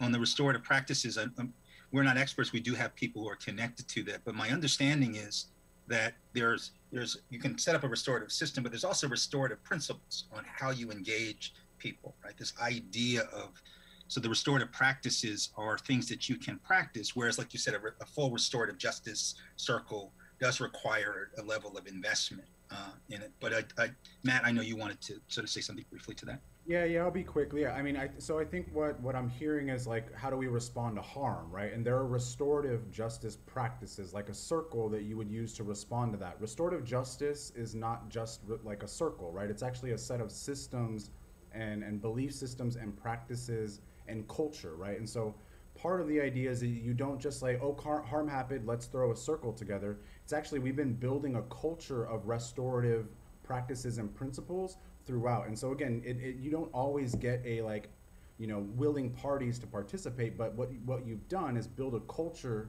and a system of accountability around restorative practices. So the idea that there's no accountability within restorative schools and restorative cultures is not true at all, and inconsistent with the ways that restorative justice and restorative practices are effectively implemented. And so certainly open to a larger conversation and can bring in more experts around that. But I think when we're thinking about harm, we need to understand that restorative work is about cultural change versus just responding to harm. That's part of it. That is just one aspect of restorative practices that you should be thinking about.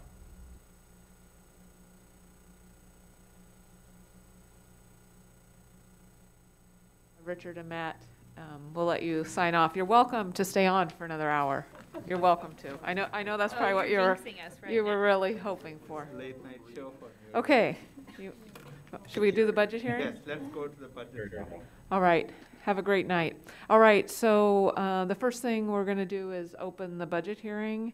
And you have all sat through the budget committee process, so you know what's included in the approved budget by the budget committee. What we know right now is the budget is built on $9.4 billion at the state state school fund dollars. Currently, the state school fund is at 9.3, so it has gone up a little bit. Right now, if the legislature lands on 9.3, the budget that you'll adopt tonight has about 3.2 million less we'll have about 3.2 million less in contingency. When we initially started presented the budget, that was about a 6.1% contingency, and it's a little bit lower than that now with that, depending on where the state school fund lands. Also remember, built into the budget process, there were not any cost of living insurance increases because we are in bargaining with our association. So that's the reason to keep that contingency still a little higher. We're still advocating for 9.6 billion. We know that roll forward for Salem-Keizer is 9.8 billion of if we were rolling forward the exact staff. So with that, that's my summary on the budget process, and I'll open it up to see if you have any questions. Is there any questions? Okay. Hearing none. Is there any? Director Hine. Oh, Director Hine, go, sorry.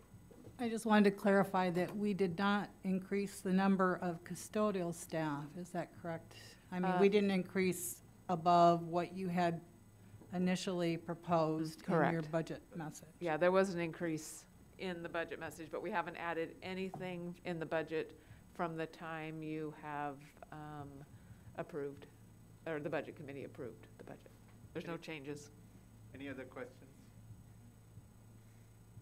Okay. All right, the next thing is public testimony on the 2021-22 approved budget, and Director McDaniel, is there any testimony for the budget? No, there isn't. All right. Thank you. So with that, we can go ahead and close the budget hearing. The budget hearing is now closed. Okay, you want to keep going? Yep. All right. Go to the action item. All right, the first action item is the LGBTQ plus Pride Month proclamation. And before, I just want to do a quick introduction of this. We have a program associate for the first time in Salem-Keizer that is an LGBTQ plus program associate. She works on policy for us and training for staff. She helps run some student groups, Bailey Anderson, so huge shout out to Bailey. She took on the rewrite of this particular resolution for about 6 weeks with a group of staff and some students. So the people that wanted to be named were Kayla Flocker, Brandy Rawls, Megan Ferreras-Quintrell, Rhonda Keizer, Scott Rick, Laura Kemper, Paul Quash, Kyle Ward, Erica Haggart, Shannon Stoutenberg, and Kimberly Morrison.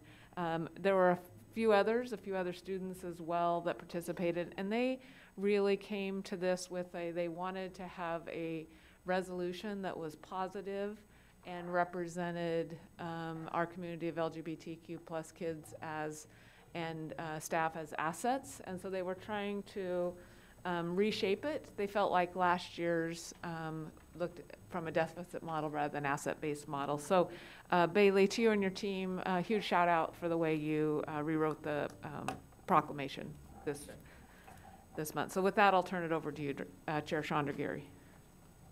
Okay, so, Pull your microphone down. sorry.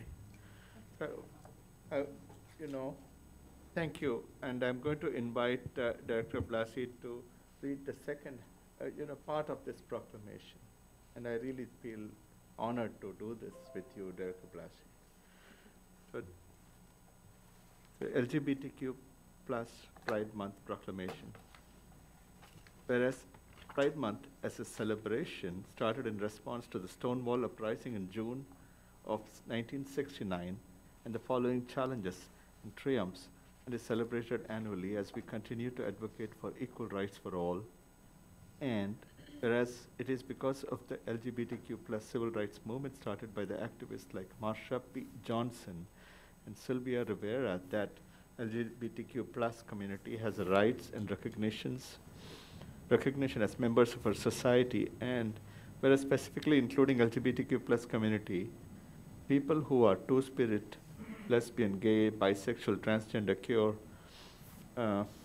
pansexual, asexual, gender fluid, non-binary, intersex, as well as heterosexual and cisgender allies, and whereas current and former presidential administrations and the National Education Association have declared June as the Pride Month for LGBTQ plus community, and whereas the presence of LGBTQ plus individuals in the United States Armed Forces has greatly impacted the service and protection of this country, and whereas our K-12 student staff and extended community benefit from LGBTQ plus voices and stories being amplified and heard, and whereas our community is enriched because of the diversity of our population, and whereas Pride Month encompasses all LGBTQ plus individuals from all demographics and backgrounds, and whereas when we show respect and acceptance at school, it allows us to acknowledge who we are as unique individuals with diverse and intersecting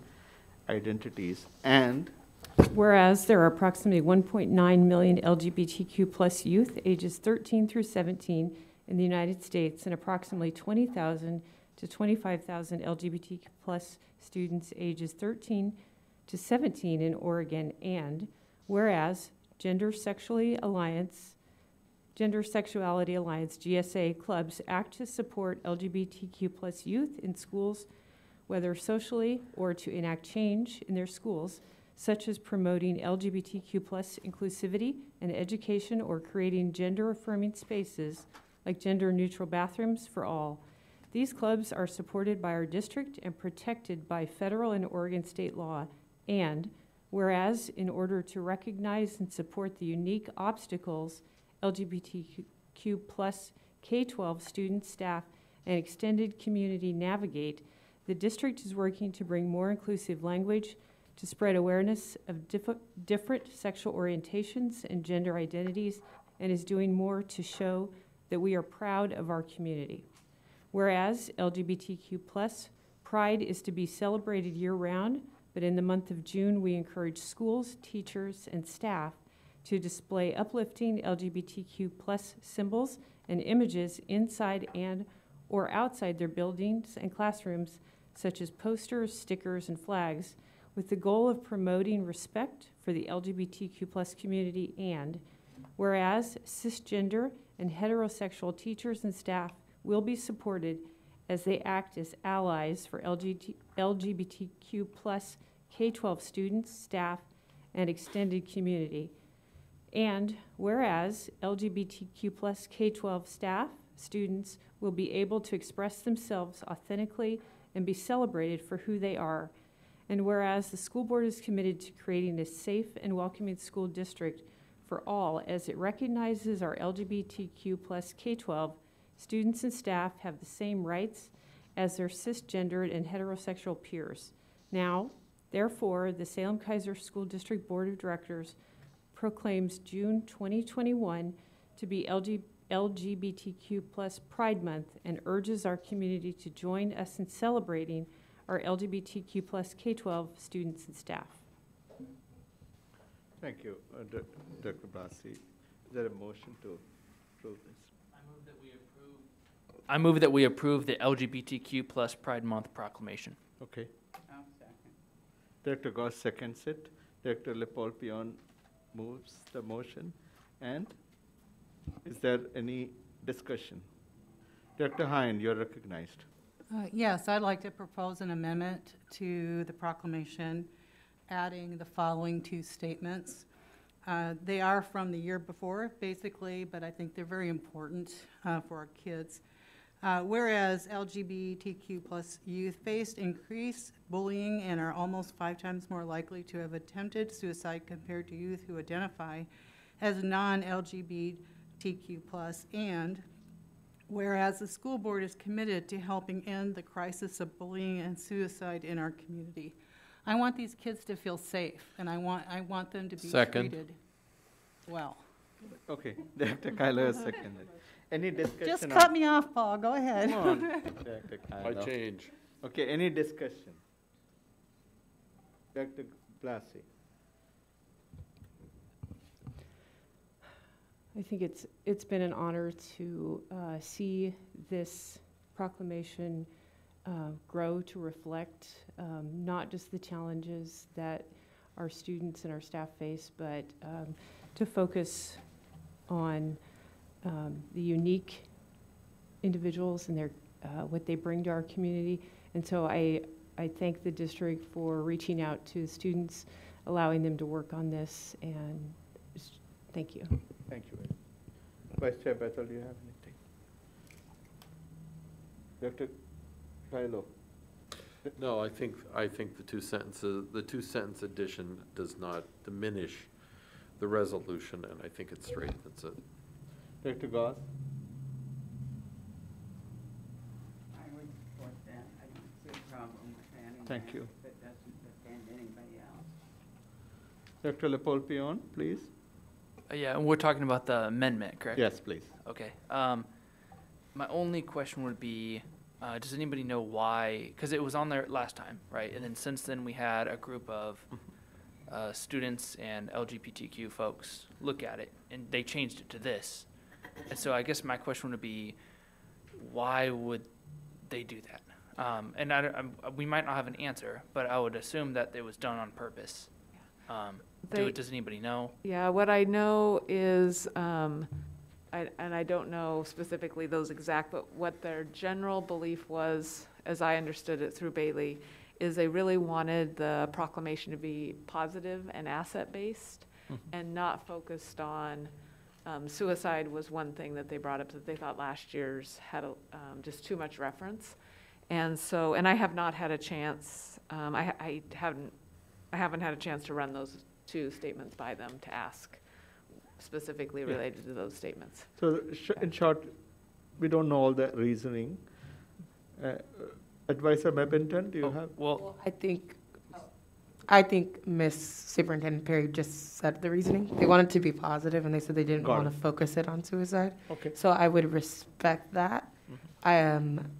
Since we did call students to help remake this, so I'm happy about that, and I think we should respect them in doing that. Dr. Hine, Yeah, do you have anything? Well, We'll come to you. I was going to finish what I was saying. Oh, Yeah, I Jesse, wasn't- sorry. Yeah. I was just going to say that I think that was really well intentioned, and I want to say thank you to Marty for bringing that Yeah, I up. agree. And to Paul. I mean, I think that's, it just goes to show that you really care, and I think that's an awesome thing.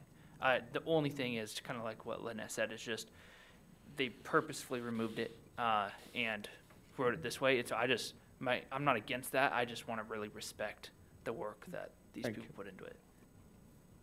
Dr. Hine, do you have any discussion? Yeah, I have something to discuss. Yeah, for me, I will support this proclamation with the amendment that has been introduced. But, this proclamation is very important for me. It will mean a lot for me personally, as I want to dedicate this to the memory of Dr. John Fryer, who was my mentor, teacher, and father figure. He was the one who brought us to Temple University, Philadelphia in 1996. We stayed in his home until we could find a place. He was a trailblazer in the gay rights movement for his famous speech in 1972 in American Psychiatric Association Convention, and led to the removal of homosexuality from the DSM diagnosis. He saw in us what we could never imagine then in 1996. I never thought I'll be sitting in this chair today. I don't know what he saw in me. Our little daughter sat with him when he would play his piano for her. We never missed all the holiday meals in his home. He never missed when we celebrated the birthday of our son. It was perfect communion and community when we gathered. I'm sure he'll be watching from heaven with pride that I get to read this. And as chair of our school board, we recognize Pride Month 2021. For me, it is a celebration of the sacredness of life when we support this proclamation.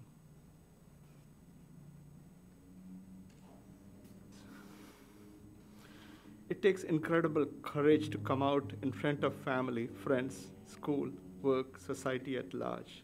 Even today, many LGBTQ+ youth face challenges associated with minority stress or the unique experiences associated with victimization, and grapple with the feelings of shame, rejection, depression, and sense of lack of connectedness.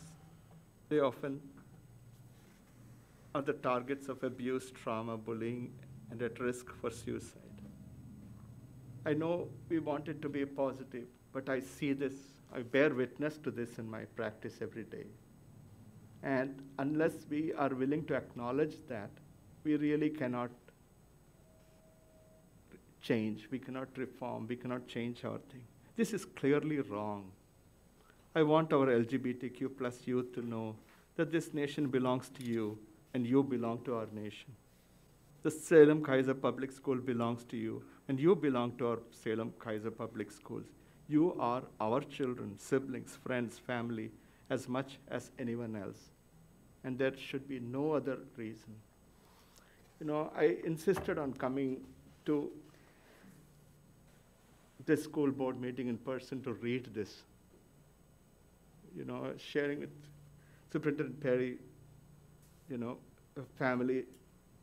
You know, my wife is in the hospital, but I really insisted on coming is because of Dr. John Fryer. Otherwise, I wouldn't be in this country. He met me in St. Lucia and he invited me. And so I really feel this is an important thing. I want our children to feel that they are part of our children. I want them to feel that they belong. But, you know, so I would support it with the amendment. I'll vote in favor of it, and I request you all to please support this with that amendment, because it's really important. It saves lives. So thank you. If there is no other discussion, are we ready to take a vote? I do have an answer from our LGBTQ plus program associate, but I'll leave it up to you whether you want me to bring that in. You can read it if you want to. She really, what she said is, we didn't want this to be trauma focused, and we didn't want to be reduced to mental health statistics, something we can cover during Mental Health Awareness Month instead. Okay, thank you. All right, Director Hine, how do you vote? We're voting on the amendment portion. Yes, only, amendment correct. portion is the only one on the table now. Right, and I vote aye. Director Lepolpion. Out of respect to the group who wrote it, I would say no. Okay, Director Goss.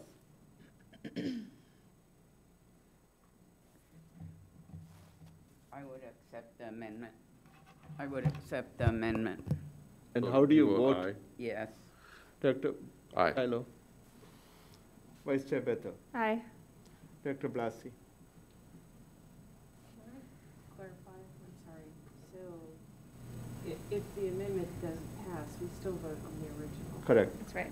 I vote no on the amendment out of respect for the preparers. Okay. I vote aye.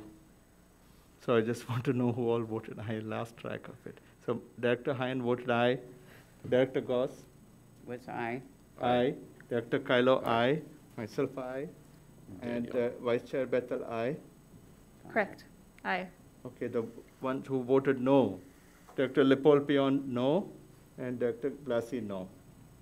So the motion passes with amendment. Right? Yes. Just the amendment the passes. Now Right. we have to Now we have to go vote back. on the whole thing with the amendment in it. Okay, so I just believe. the amendment passes. So now, is that, okay, now, can we, there's no need to discuss, or can we just go We can. ahead and round? Is there any discussion on this? The whole thing with amendment? Well, you may permit discussion. It's been moved, seconded, and discussed. You can Yep. discuss it more if you wish to. No, I don't. Go ahead, Director Lepolpion, you have a question. Sorry, I didn't know we were going to add an amendment. So, but yeah, I just wanted to say that, you know, I think it's there was a time I heard a story from one of my grandmas from one of my adoptive families I was with. You know, and she actually lost election to the House of Representatives here in town because my grandfather came out as gay. And this was a long time ago. And that was, you know, a story that I heard, you know, growing up throughout my life. You know, so it's pretty cool to see that now, you know, as a government body ourselves, that we're not only accepting of people, but also we're able to read this Pride Month proclamation and support our LGBTQ plus kids. And so I just want to say that it's pretty cool how far we've come. Thank you. So we are going to be voting on the proclamation with amendment which was just passed, right? Correct. So Director Hine, how do you vote? Aye. Dr. Lepolpion? Aye. Dr. Goss? Aye. Dr. Kylo? Aye. Vice Chair Bethel? Aye. Dr. Blassie? Aye. And I also vote aye. So the LGBTQ Pride Proclamation with amendment passes unanimously. So thank you very much. All right, our next item is appointment of a student advisor to the board. And we have students online that have been here for a little bit. And I know one of our students had a previous engagement tonight, so he has submitted his answer to the question in video format. So I think our first one is Grace Caldwell, McKay High School student. I've also seen her playing tennis out there, Grace. Hello. And my favorite Grace quote is, "We need to have a class on Don't adulting." say anything. On adulting. No, I wouldn't ever do a bad quote, Grace. All right, Grace, it's all yours. You have a couple. Okay, so my name is Grace Caldwell. I am a junior at McKay High School. So I've worked on a couple projects with the district. I've done the SRO task force, the student engagement project, starting on the school discipline project. So I got to work with the NYU people who were here. And then this summer, I'm working with the Afrocentric Summer Enrichment Program. So that will be really fun. And then at McKay, I am a choir admin. So I kind of help with social media and doing fundraisers and merch. I'm also a link leader, so I get to work with, kind of act as a mentor for freshmen. I love working with freshmen. I'm also NHS president. I'm involved in the BSU at my school, so I got to do the Black History Month Salem-Keizer event, which is really cool. And I'm also a two-sport varsity athlete. And then within Salem, as a community, I volunteer at the Humane Society as a camp counselor for elementary kids in the summer, which is really fun. I'm also a student advisor on the Liberty House Board of Directors, which is a nonprofit child abuse center. And I'm working on the I Respect and Protect project, and we're trying to promote self-worth and safe phone use. And we're trying to kind of make a platform for middle to high school students so they can share their stories either anonymously or with their name. And then during the summer, I also intern at the Oregon Black Pioneers. So we talk about Oregon Black history at museums or local historical societies. And we talk about conversations surrounding race in the workplace or in school settings. So that has been really fun. But I think that, like, regardless of the amount of projects I've taken on, I've noticed that they're all interconnected in one way or another. So doing the SRO task force helped me approach school discipline. And then talking about mental health with Liberty House helped me with student engagement. And then also just being a well-rounded person. So being a varsity athlete and then also doing choir and Scots Appella. I mean, those are two very different groups of people. But being exposed to different communities and learning about the struggles and the challenges within them, I kind of hope to mediate between being a member of the community and also a leader. So that's kind of my overall goal next year.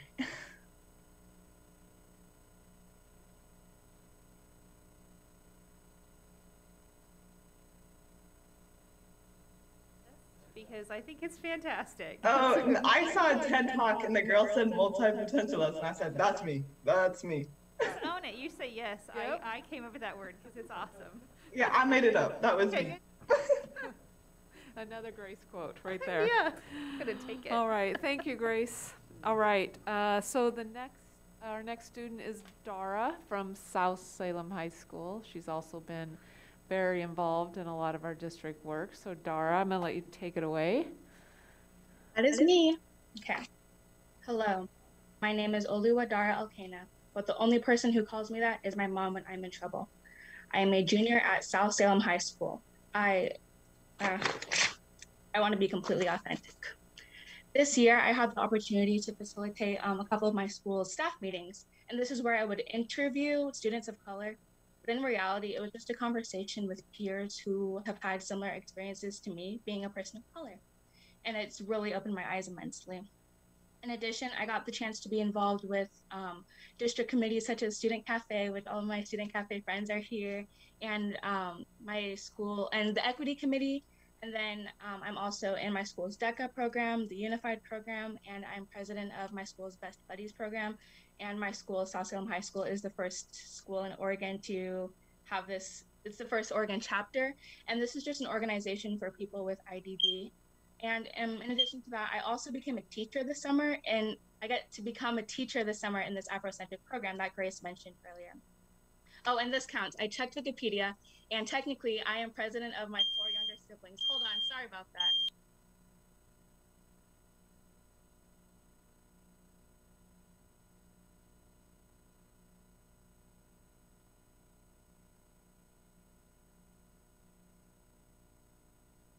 Okay, I'm changing locations.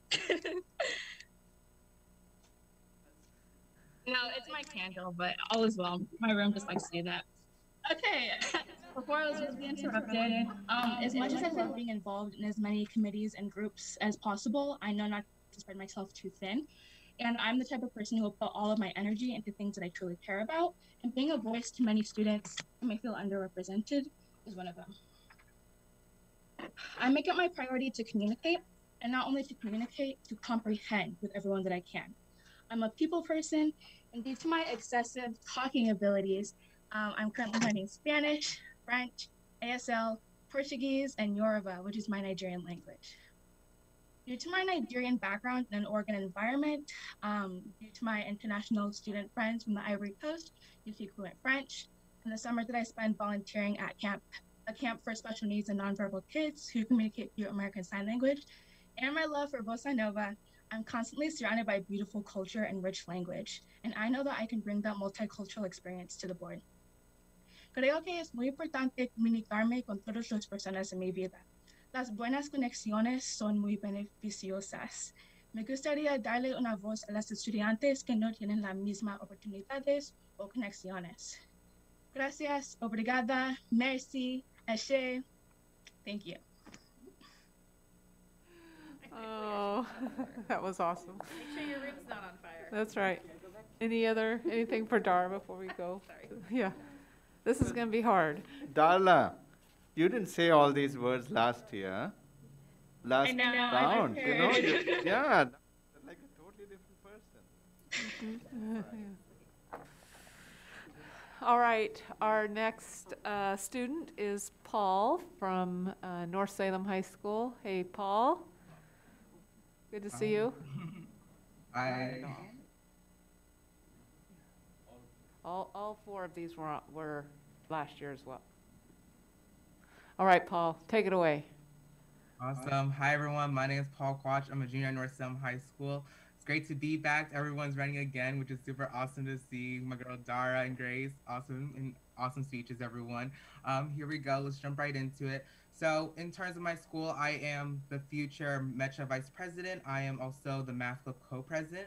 I'll be going into the FBLA President position next year, which is the Future Business Leaders of America class. I'm also in a program called Willamette Academy, which also just helps historically underrepresented students get to college. And me and my peers have created a sub-program this last year, and I'm also the vice president of that program. I've also worked with my school on the Avid Sites team meetings. And outside of that, I've also worked with Metro Club to present things like Latino Week, where we partnershipped with South Salem High School and did a week-wide event. On the district level, I worked with the student-led task force and SROs, the Reimagining School Discipline Community, the Student Advisory Community. I also worked with the Oregon State Students United Summit social media community. I attend all staff meetings with Student Voices, which is really cool to see at my school, and they continue to invite me back. I worked on the Student Engagement Project. I worked with Portland groups, so I've extended my work past Salem, which I've done work with Your Street, Your Voice is another program on design, and also environmental workshops on talking about community and trash and how we work around that. You've seen me last month with the Asian American Heritage Month. I posted a poem. I made the graphic design for all of you to look at, so that's really awesome. I also worked on different proclamations like the one we just heard about and that has been just passed, which is super excited to hear about. And I attended various school board meetings. You see me a lot. I'm sure you guys recognize my face.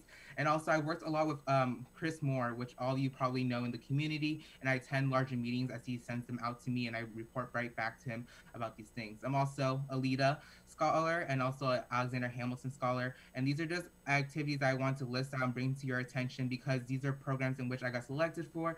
And I am able to manage this long list of activities on top of that, but I am willing to prioritize this. I've already set my schedule once again for the school board position. I think it's really important that I seize this opportunity and utilize every single aspect that we have. Being part of the 1% of Asian American students at North Salem High School, it's hard to continue to rise up when we're trying to bring as many voices as we can, but we continue to see the same faces all the time. And seeing like higher positions, the school board lacking that Asian American representation, it's really hard to have other groups feel like they have a voice or a sense of belonging if we don't have representation. And like, I want to continue to push that. And this is my senior year. It's my last chance to make change, and we need to do something. I've worked hard to get my voice heard. I've gained this new sense of confidence, and it's just really important that I am able to do this. I've launched numerous projects.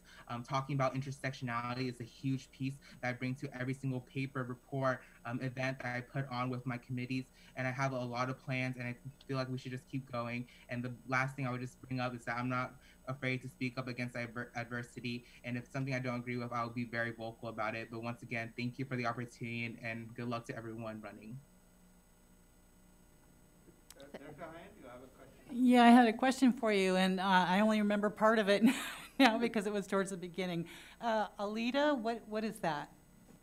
Yeah, LEADA is another program that I got into, Leadership Enterprise of a Diverse America. And it's just another leadership development, college readiness, and it has like a 5% acceptance rate of like 100 students all across the nation. Yeah. All right, and our last student is Isaiah, and is Aaron or Emily going to put on the video from Isaiah? There's Isaiah. Normally, this is what I would ask if Aaron could hear me and we do a mic check. But I'm not here for that, so here I am, through the form of a recording. Oftentimes, we get asked to respond to a question by a teacher, and we would provide an answer, if we had one. If. And this time I do. I would bring student voice to the board by offering my honest, unfiltered thoughts and opinions about how the situation is going right now and how we can improve and grow from there. The student engagement project gave me a lot of insight into what's going on.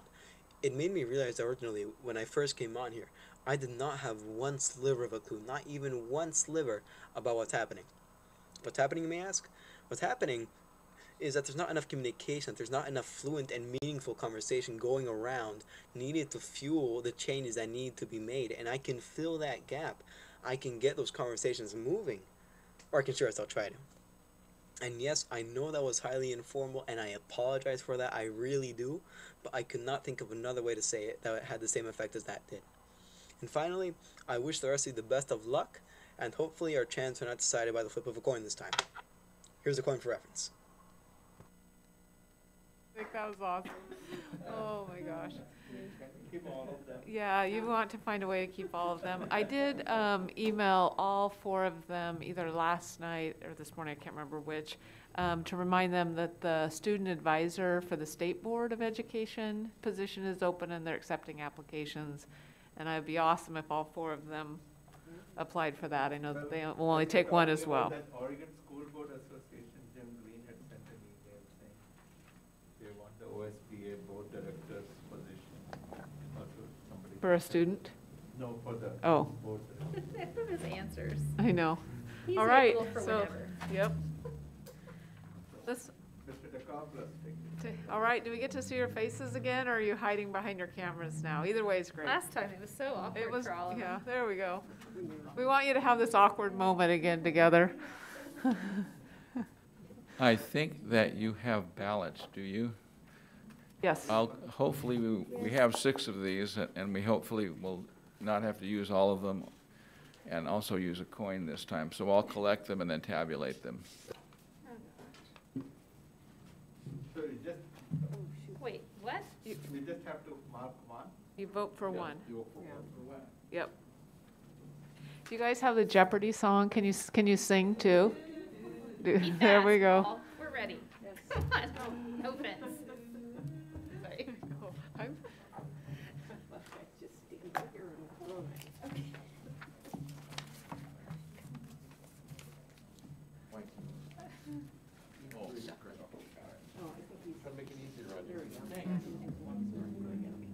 There's the.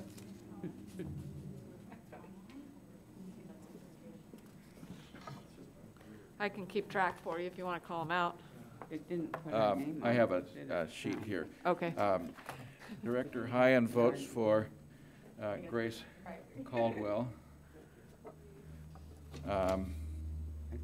Director Leopold Pion votes for Dara Elkanah.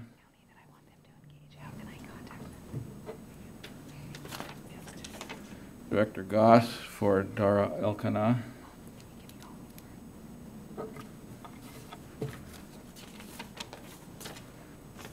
Director Kylo for Paul Koch.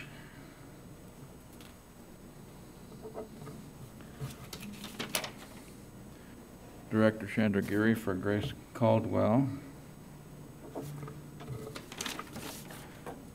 Director Bethel for Grace Caldwell. And Director Blassie for Grace Caldwell. And that is 4 votes, so Grace Caldwell has been elected. Congratulations. And can I respectfully request that on her name tag, it has the word multi-potentialist? Oh my gosh, I don't even know what to say. I watched theirs. I mean, the other candidates, I was like, I'm screwed. I am screwed. Y'all out here speaking like 5 languages. I said, you can cut me out right now. Cut me out. Paul runs every single thing. I said, cut me out. Before you both, I mean, all 3 of you go back home, you know, I would really like to see that there is some way if you can work with our board and kind of help us, because we really want to find a way to kind of get all the wisdom and potential from our students. So please, I made this request last year, last batch, and we would like to do the same thing. So please, Paul and Dara and Isaac, please be involved, be engaged. We have so much to learn from you all. So thank you very much and congratulations, Grace. Yeah.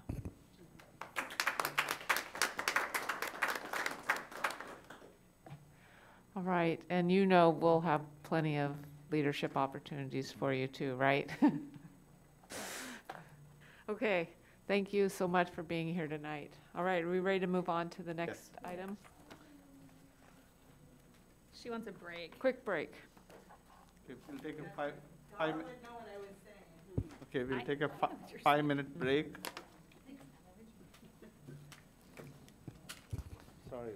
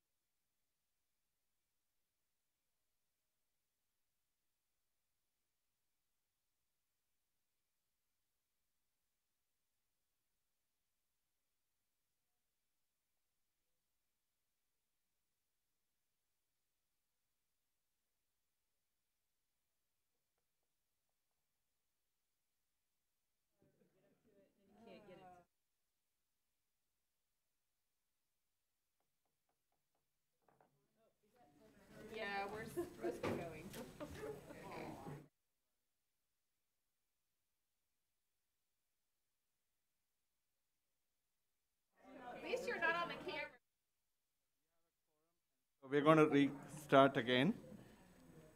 Yes, we have a quorum. All right, we do have a quorum. We'll start.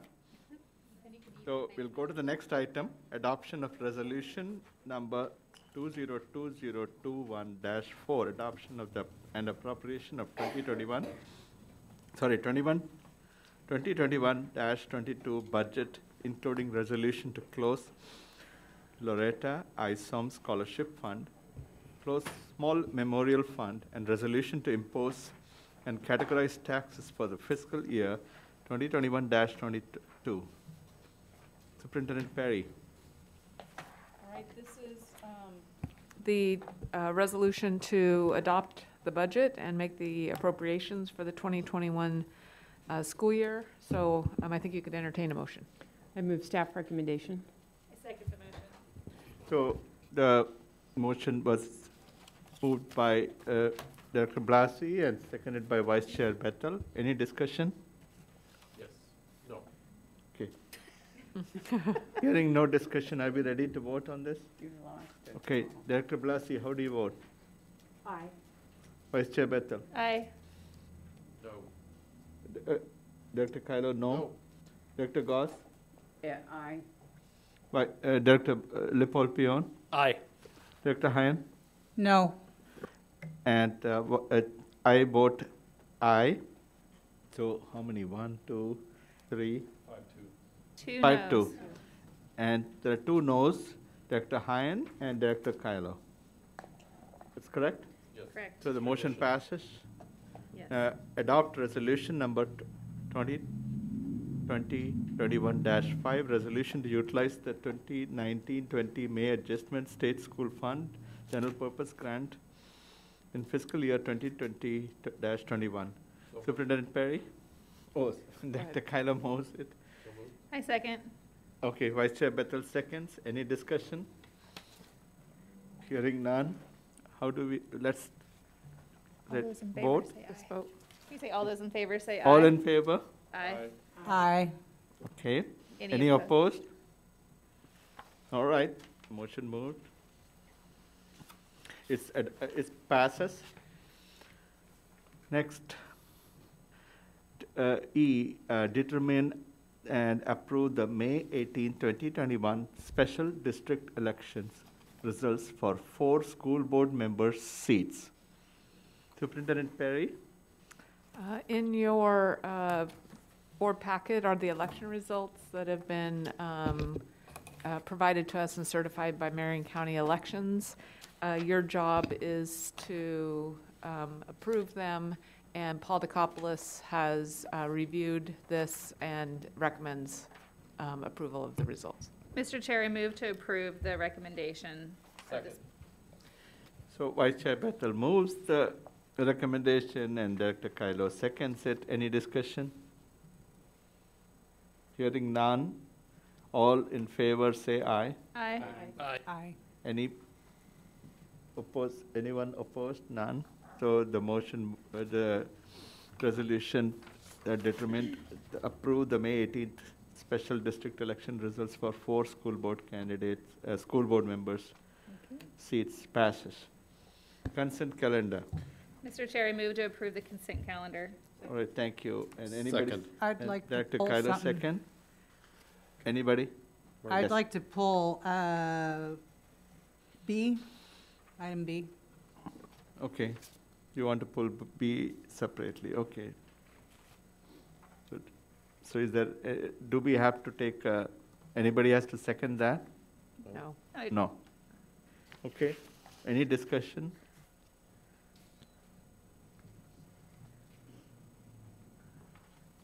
So who moved that? Call for the, I did. And I seconded it. Director Blasi Second. moved that and Director Kylo seconded. And any discussion? You just need to vote on all the. Okay. So can we vote and is there all in favor? Aye. Okay. Anybody opposed? None. So it's moved, so it passes. Now we're going to take the B separately. Approval of personal action items.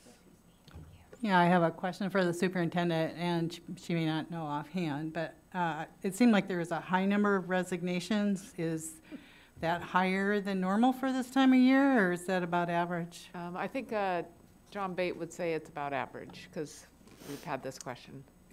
Yeah, we looked at that information on a regular basis. It is maybe even a little bit below average, but probably trending by the time we get through summer hiring to be about average. All right. That's all I wanted to know. Thank you. Okay. So it has to. So I move we accept the personnel action. Second. So Director Hine moves and Director Keizer seconds. And any discussion? None? All in favor, say aye. Aye. Aye. Anybody opposed? None. So it passes. Approval of personal action items as presented. There is no readings. Superintendent Perry will go to the standard reports. Yeah, and I would like to make a suggestion. Okay. Please read the report and forward your questions by email to Superintendent Perry, to Vice Chair Bethel and I, so that we can collect these questions and have a work session to do a further dig down, kind of unpack, and if necessary, like a root cause, and make sense out of it. Second thing is, these monthly reports of this data, just observe it. Let's look for a trend rather than reacting to it and running with just one data point, because then it's really hard. So with that, Superintendent Perry. So I'm kind of confused. Do you want me to go through each report, or just want me to? You're going to share some. All right, so just one quick item under A on the graduation report. I just want to make note that under the South Salem, you have an updated board plate. It was on the slide, but we missed Bailey Kohler as one of our valedictorians, so it's updated on the board slide. The B and C academic programs and legally required policies, you've had these in your board packet. And I don't think we've received any questions Monday regarding these reports. Okay. And same with the monitoring data report. So is that how you wanted me to handle those? Yeah. Okay. Any questions, please pool those questions so that, as Deputy Superintendent Cobb suggested, like we will have like a work session based on those questions. You remember that discussion we had? In we can. One of the meetings that we talked about having a work session when the new board directors come on board. Yeah. So based on these pooled questions on these. Yeah, if you have specific questions, I think you're specifically talking about the data report. Data report. Okay, correct. so not all the reports, Not the all data the data reports. report is. But if you have any questions on any reports, email us, and I'll be sure to get the answers. Chair Chandaguri is specifically talking about the data report. If you had some specific questions, that it might be good to get those. We can see what questions you have, especially as our outgoing board members, that we could pull together as we designed potentially a work session if the new board wants to do that. Thank you. Now, with that, we will move to item 11, board reports. And could I just do one more thing? Please, Sorry, go ahead. just one announcement about board meeting schedule. Our first board meeting of 21-22 is July 13th. That is when we will swear in new board members, and we will choose board leadership for next year as well. So I just wanted to have people mark the calendars. The rest of the board meetings, business meetings and work sessions are in the agenda packet as well. And once we get to the new fiscal year, the new school year, we'll send out calendar invites. Yeah, thank you very much. Now we'll go to the board reports. 4 of our board directors will be leaving the board, and we'll have 4 new board directors come in. So I'm going to have requested each of board directors to read a resolution recognizing the contribution of the outgoing board director. Right? Mm-hmm. Yep. So, Director McDaniel, you have some gifts for them, right? Yeah. We'll start with Director Lepol Pion reading a resolution for outgoing student advisor Lynette Mabint. Be prepared.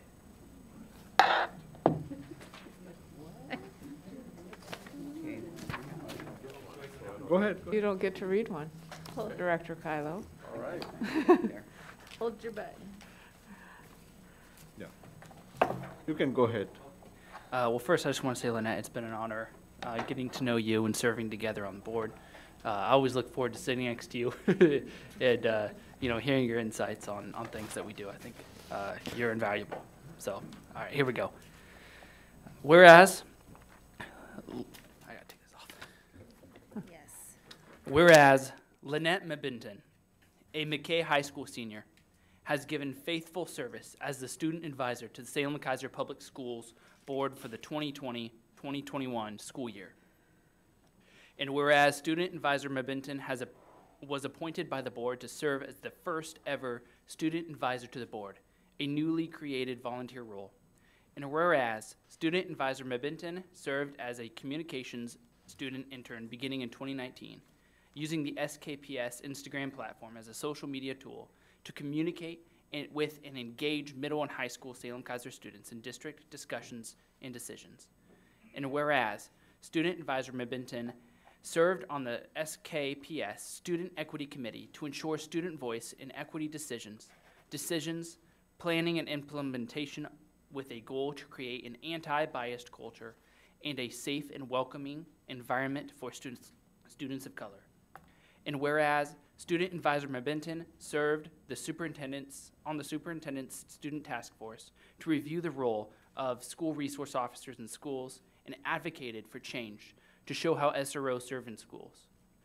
And whereas student advisor Mabinton has advocated for the student voice in district policy decisions, using her own voice at a board meeting in 2019, while a sophomore at McKay High School, speaking out about proposed boundary changes in the district.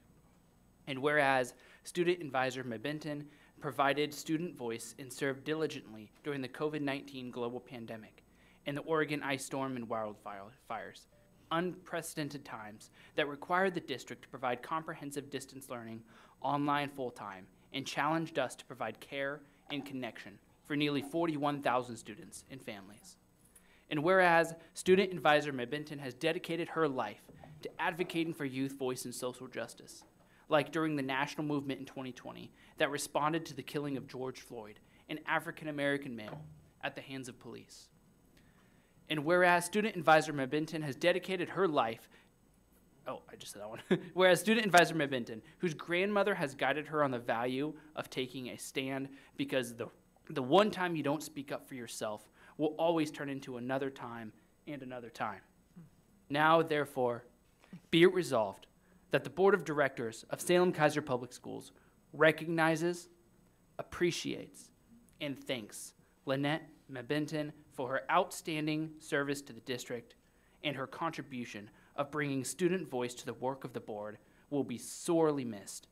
And be it further resolved that the Salem-Keizer Public Schools Board of Directors extends its best wishes to Lynette Mabinton, resolved this 15th day of June, 2021.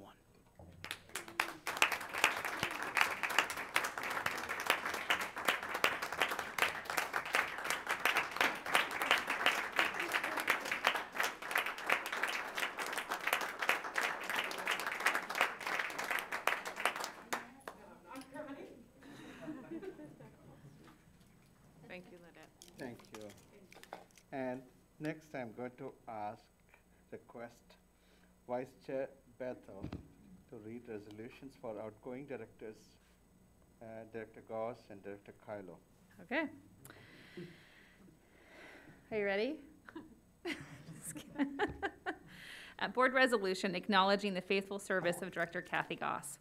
Whereas Director Kathy Goss has given faithful service as a member of the Salem-Keizer Public Schools Board of Directors, representing Zone 1 for 4 years, beginning the 2017-18 school year. And whereas Director Goss served as board chair during the 2018-19 school year. And whereas Director Goss served as liaison member to the SKPS Community Outreach Committee for Career and Technical Education for 4 years. And whereas Director Goss voted for the first student advisor to the SKPS school board to ensure student voice in board policy decisions. And whereas Director Goss helped provide budget oversight, which included the $619.7 million construction bond passed in May 2018, the third largest K-12 education bond in Oregon history at the time, which is now providing funds to relieve overcrowding, expand career and technical education, increase safety and security, including seismic safety, and maintain the community's investment in district facilities. And whereas Director Goss served diligently during the COVID-19 global pandemic and the Oregon ice storm and wildfires, unprecedented times that required our district to provide comprehensive distance learning online full-time and challenge us to provide care and connection for nearly 41,000 students and families. And whereas Director Goss has dedicated her life to education, including serving as a teacher, counselor, principal, and school superintendent, she has been a fierce protector of the district, schools, leaders, and is known for caring about individual students and their success. And whereas Director Goss has been a learner, she asked questions and carefully considered information, and this shaped her thinking and decisions. She diligently persisted in learning new technology throughout our ever-changing and ever-expanding digital environment.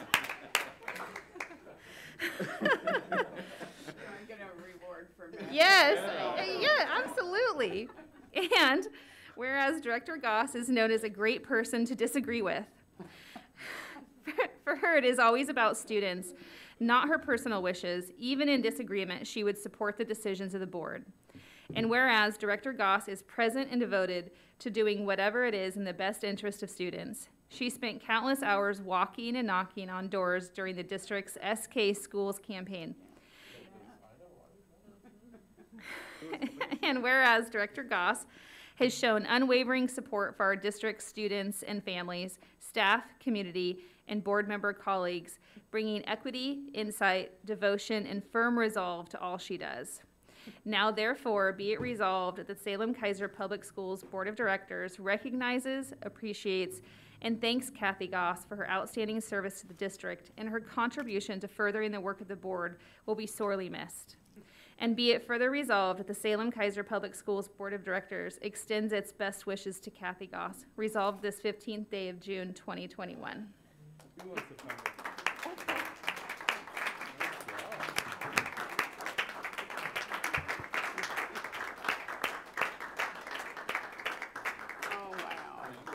Thank you very much. I'm sure glad it didn't say that I fell down in the first porch when we rang doorbells up and down South Salem.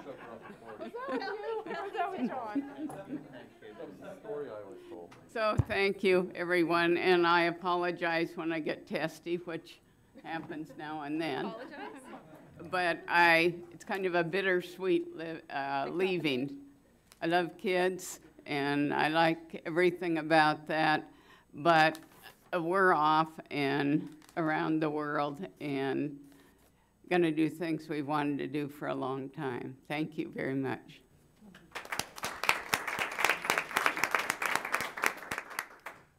Go ahead. Okay.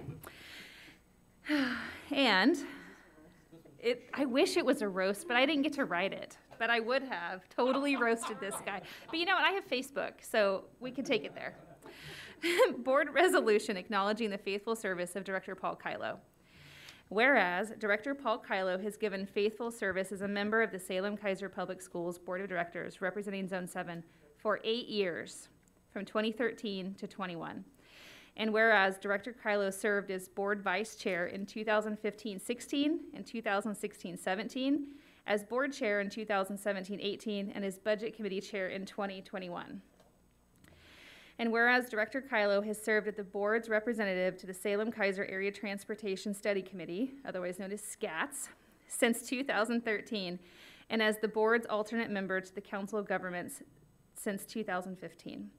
And whereas Director Kylo voted for the first student advisor to the SKPS school board to ensure student voice in board policy decisions, and whereas Director Kylo helped manage oversight of the $619.7 million construction bond passed in May of 2018, the third largest K-12 education bond in Oregon history at the time, which is now providing funds to relieve overcrowding, expand career and technical education, increase safety and security, including seismic safety, and maintain the community's investment in district's facilities. And whereas Director Kylo served diligently during the COVID-19 global pandemic and the organized storms and wildfires, unprecedented times that required our district to provide comprehensive distance learning, online full-time, and challenged us to provide care and connection for nearly 41,000 students and families.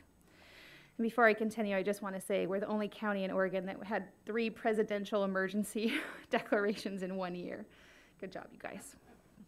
And whereas Director Kylo is known for his strategic thinking, his knowledge of bargaining and advocacy for educators, and his ability to determine how both sides can come together for the best interest of staff. And he is known for working with a variety of board members' perspectives, building consensus in times of opposing opinions. And whereas Director Kylo is ever present, whether at a farm-to-table event, fundraiser, school tour, student investment account committee, or international baccalaureate certification, when asked to help, Director Kylo always finds a way to be present and fill the need. And whereas Director Kylo has served as a culinary judge for our elementary students in the Food Services Future Chefs annual competition for many years. That's right. And whereas Director Kylo is known for his shirts, he wears a school mascot t-shirt or sweatshirt to match a board spotlight for his report or on recent activities. And whereas Director Kylo has shown unwavering support for our district's students and families, staff, community, and board member colleagues, bringing equity, insight, devotion, and firm resolve to all he does. Now, therefore, be it resolved that the Board of Directors of Salem-Keizer Public Schools recognizes, appreciates, and thanks Paul Kylo for his outstanding service to the district, and his contribution to furthering the work of the board will be sorely missed. Be it further resolved that the Salem-Keizer Public Schools Board of Directors extends its best wishes to Paul Kylo. Resolved this 15th day of June 2021.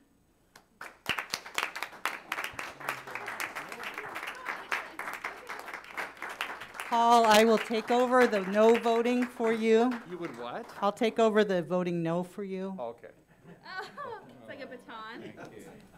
Thank you. I'm gonna miss you.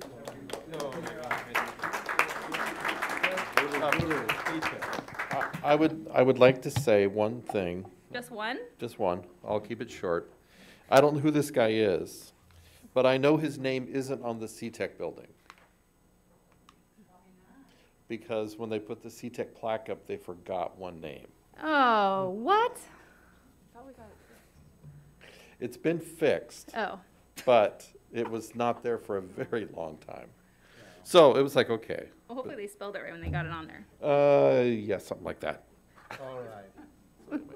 Thank you. I'd also like to say thank you to that guy because I was working at a gym in South Salem at one point in my life. And this guy would come in every single morning and complain to me about the quality of my towel folding. At 5 a.m., like right as we open, every single day. And so every morning I would have to make sure my towels were folded just right. And, you know, as I got to know this guy, he started talking to me about what he does on the school board. And then I kind of, it introduced me to the idea. And so I just want to say thank you, Paul, for that. And I hope your towels are folded nicely. Well, I'm going to ask Director Hine to read the resolution for outgoing Director Lepol Pion, but I just want to add a few more things. After this, we'll go around. You want to say a few words, but starting with, there are 2 community members, former board directors who are waiting. We'll start with them, and we'll go around, and that way we can say 1 or 2 kind words to each other. So Director Hine reads resolution for outgoing Director Lepol Pion. Board resolution acknowledging the faithful service of Director Jesse Lepol Pion. Whereas Director Lepol Pion has given faithful service as a member of the Salem-Keizer Public Schools Board of Directors representing Zone 5 for 4 years, beginning in the 2017-18 school year. And whereas Director Lepol Pion served as Vice Chair in the 2019-2020, and whereas Director Lepol Pion served as the board's representative to the Mid-Willamette Valley Homeless Alliance beginning in 2020 and to the Salem-Keizer Education Foundation in the 2018-19.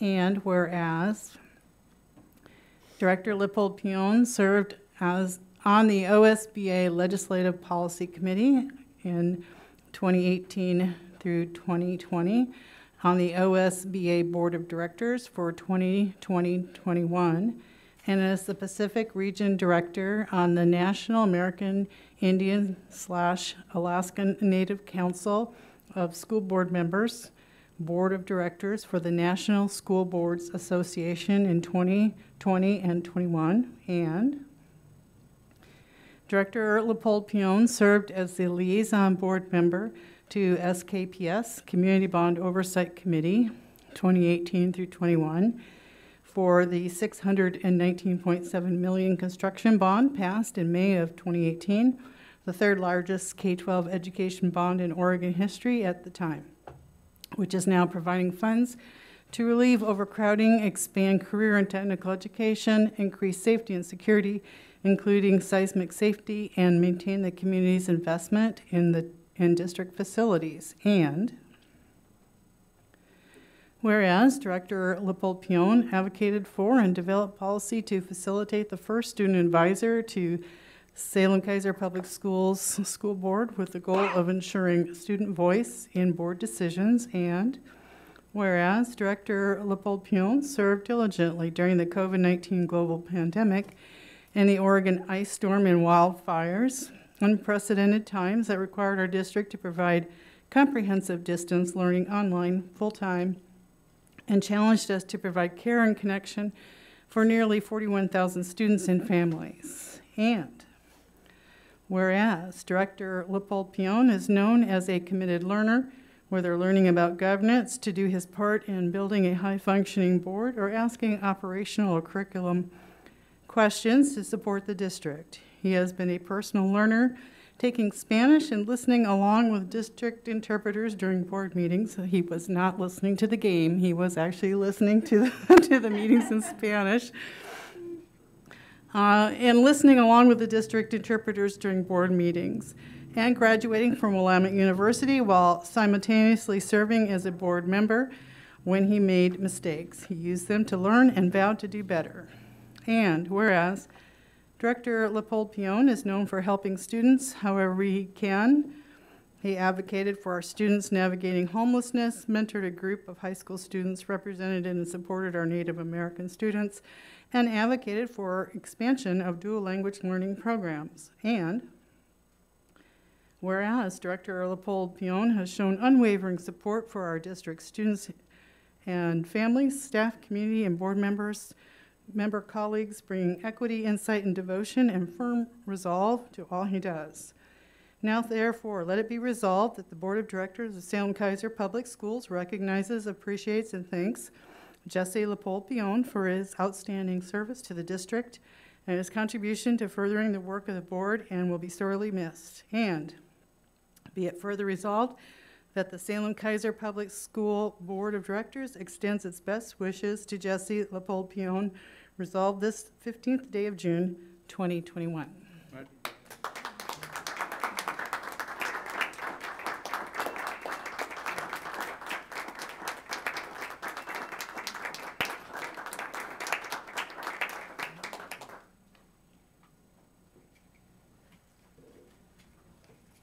Yeah, I would say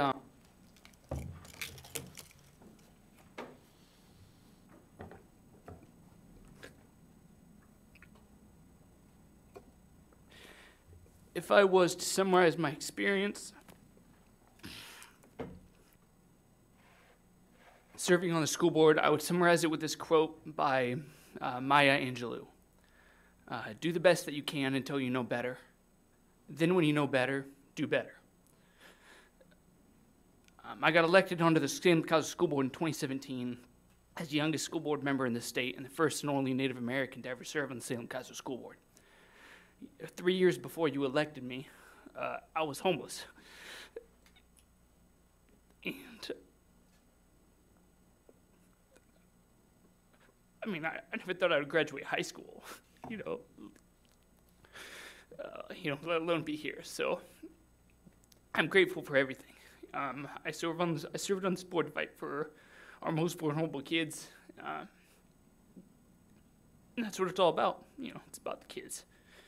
And as for my future, what I'm doing, I made a promise to myself when I was a teenager, while sleeping in a freezing elevator, that I would try my best to be successful, and then come back and save every kid who was falling through the cracks like me. I still intend to make good on that promise.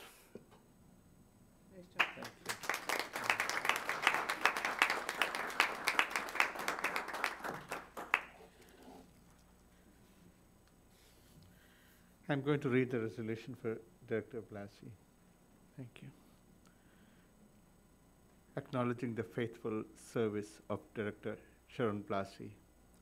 Whereas Director Sharon Blasey has given faithful service as a member of the Salem-Keizer Public Schools Board of Directors representing Zone 3 for 4 years from 2017 to 2021, and whereas Director Blasey served as a board vice chair during 2018-19 school year, and whereas Director Blasey served as the board's representative to the Council of Governments in 2019-20 and in 2021 as board representative to Willamette Education Service District in 2018-19 and to the Salem-Keizer Education Foundation in 2019-20, and whereas Director Blasey voted for the first student advisor to Salem-Keizer Public School Board to ensure student voice in board policy decisions.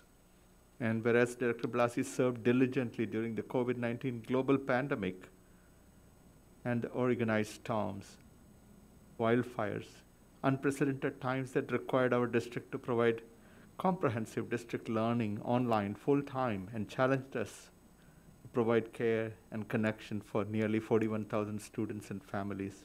And whereas Director Blasey helped provide budget oversight, which included $619.7 million construction bond passed in May of 2018, the third largest K-12 education bond in Oregon history at the time, which is now providing funds to relieve overcrowding, expand career and technical education, increase safety and security, including seismic safety, and maintain the community's investment in district facilities. And whereas Director Blasey is the eternal auditor, asking probing, program, financial questions an auditor would ask. And whereas Director Blasey is known for a calm, thoughtful, pragmatic, and optimistic approach, supporting the work of the district and our students. And whereas Director Blasey is known throughout the community for quietly building relationship on trust and learning, she's always willing to meet the community and support from a position of openness and genuine listening. And whereas Director Blasey has advocated for public input and voice into the board decision and emphasized the inclusion of historically underserved and minoritized persons in discussions on safe and welcoming schools and creating equitable solutions for all students to feel a sense of belonging. Whereas Director Blasey has shown unwavering support for our district students and families, staff, community, and board members, colleagues, bringing equity, insight, devotion, and firm resolve to all she does. Now, therefore, be it resolved that the Board of Directors of Salem-Keizer Public Schools recognizes, appreciates, and thanks Sharon Blasey for her outstanding service to the district, and her contribution to furthering the work of the district will be sorely missed. And be it further resolved that Salem-Keizer Public Schools Board of Directors extends its best wishes to Sharon Blasey. Resolved this 15th day of June 2021.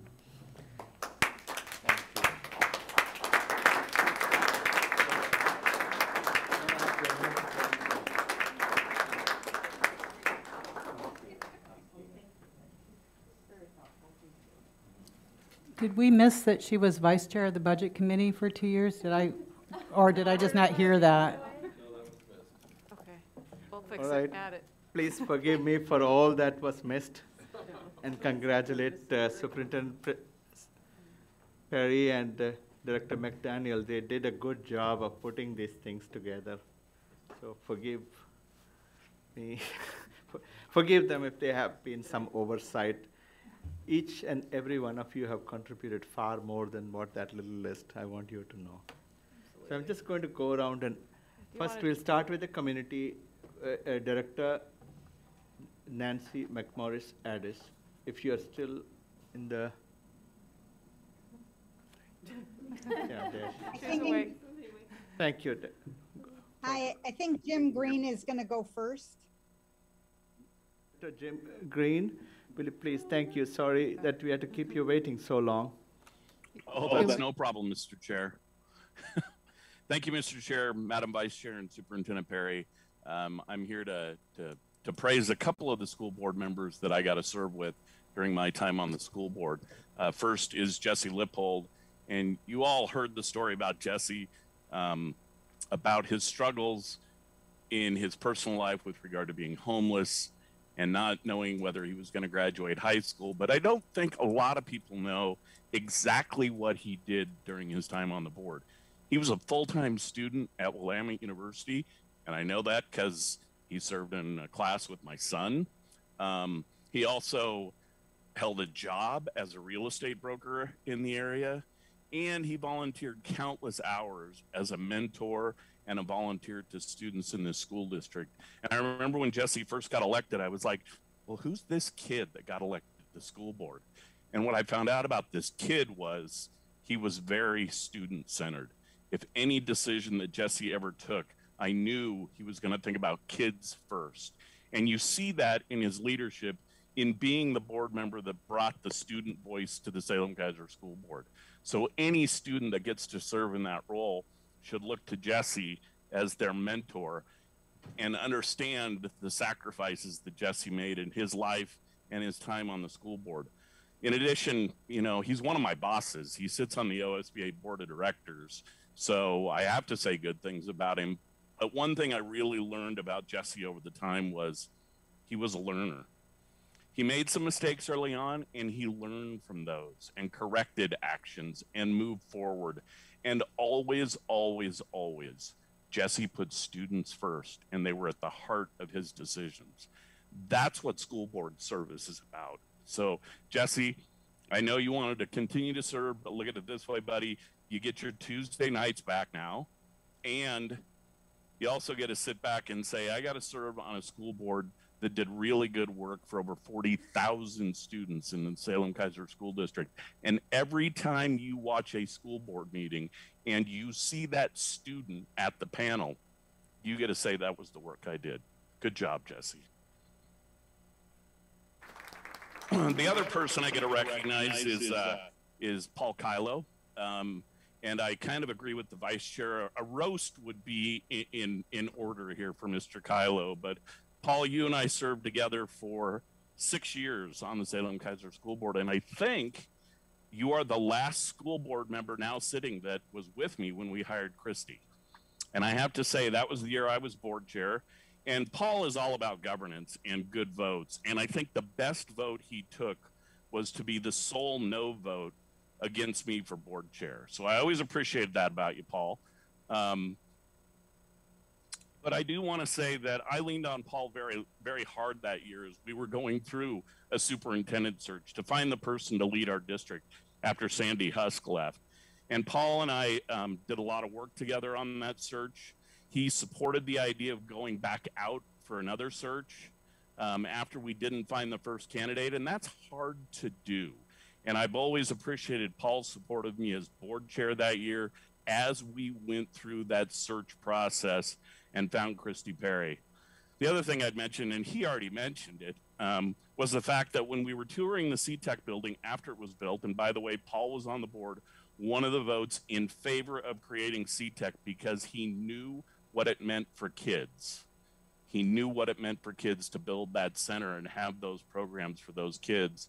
As we were walking around, we looked up outside the office and he goes, Jim, my name's not on there. And I happened to lean over to Christy at the time, and I said, Christy, Paul's name's not on there. But Chuck Lee's name was on there twice. So, Paul, Now that you're on that plaque, you will be forever memorialized as someone who supported CTEC. And finally, the last thing I'd say about Paul is, Paul, that amazing collection you have of t-shirts and sweatshirts from across the district. I don't know where you got them all, but every time I would come into a board meeting, I'd go, okay, what's Kylo wearing today? Which school is he representing? And which one is he going to give a shout out to? Paul, your service on the board has been exemplary. I consider you a friend. The time that you spent going to all those committee meetings and all the things you did on behalf of this district are so appreciated. No one knows the countless hours that it takes to serve as a school board member, except for those of you that have done it. And Paul, you did it very well.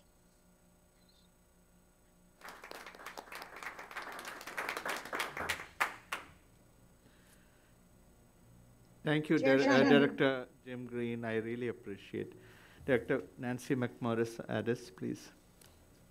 Chair Chandragiri, Vice Chair Bethel, members of the board. I'm here tonight to acknowledge and applaud the service of Kathy and Sharon. To Kathy, I think I first got to know you on the bond campaign where you came out and walked neighborhoods. I'd forgotten that you tripped early in that, but you'll be glad to know I'd forgotten that. You convinced the business community of the benefits of the bond, and you set records for lawn sign distribution. On the board, you always seemed willing to learn your role, and as chair, you led with a strong understanding of what was board work and what was the administration's work. You seemed to genuinely listen to the discussion at board meetings and center your votes on what was best for students. To Sharon, you have been a champion of the community as a whole. You have listened to the voices of students and families who have felt unwelcomed at times in our district and with your colleagues on the board. Your position has been incredibly lonely, and in the transition to virtual meetings, the community failed to show you our appreciation for your courage. For my part in that, I'm sorry. You should know that your work has been appreciated and applauded by many in the community. Your calm and thoughtful responses under duress were laudable. I'm truly sorry that your time on this board has been so difficult. I want you to know it has not been in vain, that you have made a difference and your work is both recognized and appreciated. To all of you retiring after tonight, thank you for your service and enjoy your Tuesday evenings.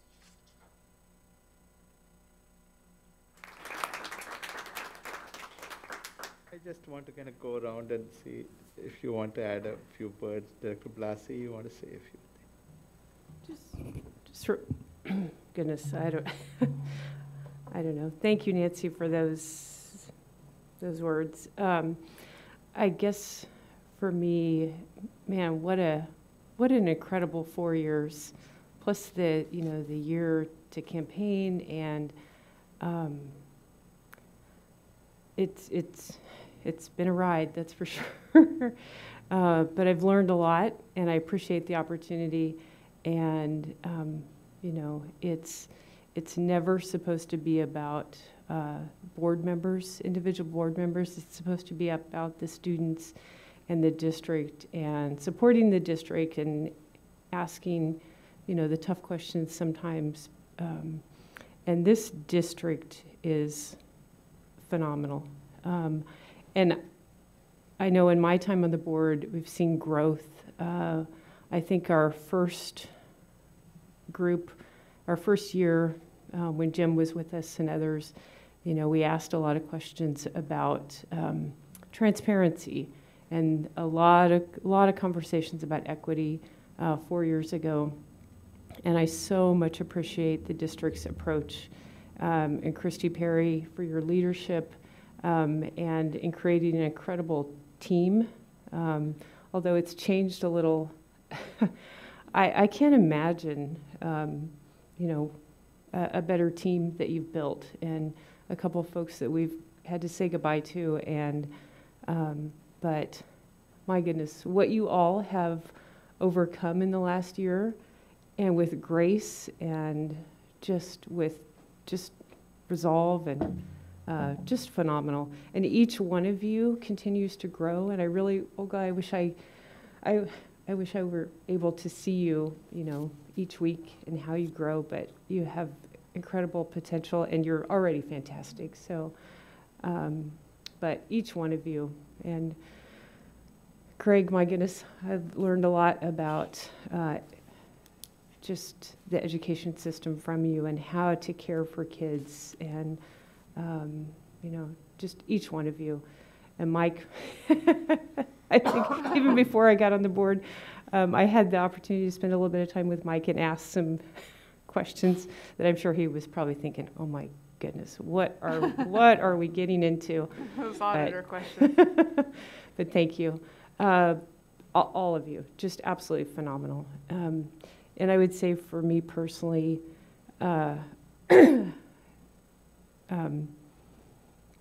just learning to find my voice. I got an email from somebody a couple of years ago, and I don't even remember who the person was, but they said, why don't you speak up in board meetings? You ask great questions, but why don't you speak up? We elected you to speak up. And after a minute of being hurt and offended, I got over it, and they were right. That's part of our role, is to speak up. And so I think for me personally, for growth, the last 4 years is about finding my voice. And there may have been a couple times where I may have found my voice a little too much, but and I appreciate that nobody said anything about that. But not going the resolution. Yeah, that wasn't in the resolution. But thank you all for the incredible opportunity. Good job. Thank you. Vice Chair Bethel, you have. Well, I think it's really about them. And I think Jim said it best. Nobody really has a single freaking clue how much time goes into being a school board member until you've been in this seat. And this whole board, but specifically the four of you, specifically Paul. I mean, seriously, the guy shows up to like every second of every commitment he's assigned to, and then he stays later. And he's like the staple in the paper. He's just there. And you just wonder, how did he get there? And he just stays. Paul, I watched you perform during the SIA process as our liaison, popping in to only 2 of how many of our meetings there were. And you were just kind of the fly on the wall, the person leaning in the back. And I really admire the steadfastness that you presented to the commitments that you made on behalf of this board, and the reports and the support that you provided us when we would engage you. I think of all the board members that are leaving, you have the most experience when it comes to education, and you will be sorely missed. Your ability to argue back and to press people for being better in their processes and thoughts is going to be really missed, because I think you genuinely, truly care about the growth of each of us and the district as a whole. And Sharon, I love that they didn't bring up the things that we all don't want to know about ourselves in our finest moments, but you recover really well. I think you're right. Nancy's right. It's been a hard year or two, but a really hard year. And you have showed up, and you've been calm through so much of it until you weren't, and it was just a second. And I would not have recovered the way that you did, and I respect the fact that this is emotional work for all of us. It is about the kids, but we're here because of the kids. And your emotion and the depth of that is really important to the work that's been done and the work that's going to be done. So thank you for that. And Jesse, you've done so much and you've grown so much. I have no doubt that you're not going anywhere. You might not be here on this side making a vote happen, but I have no reluctance to think that you're going to engage every member, the 7 whole, going forward with thoughts and opinions and interactions and all the things that you're really great at doing. You've done it all along. You were very courageous in interacting with people that you knew disagreed with you, probably profoundly in certain times, but you committed to learn. And I admire that about you.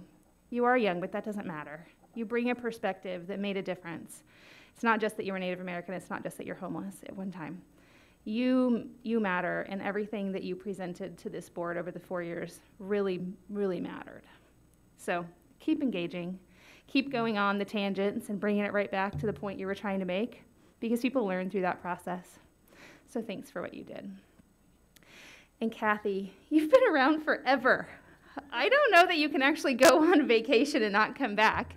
I think you tell yourself that, but I firmly believe that you'll continue to be plugged in, even if it is over from Thailand or wherever it is you're heading. Thank you for the service of all the years, from the very minute that you became a teacher and the progress that you made over your career.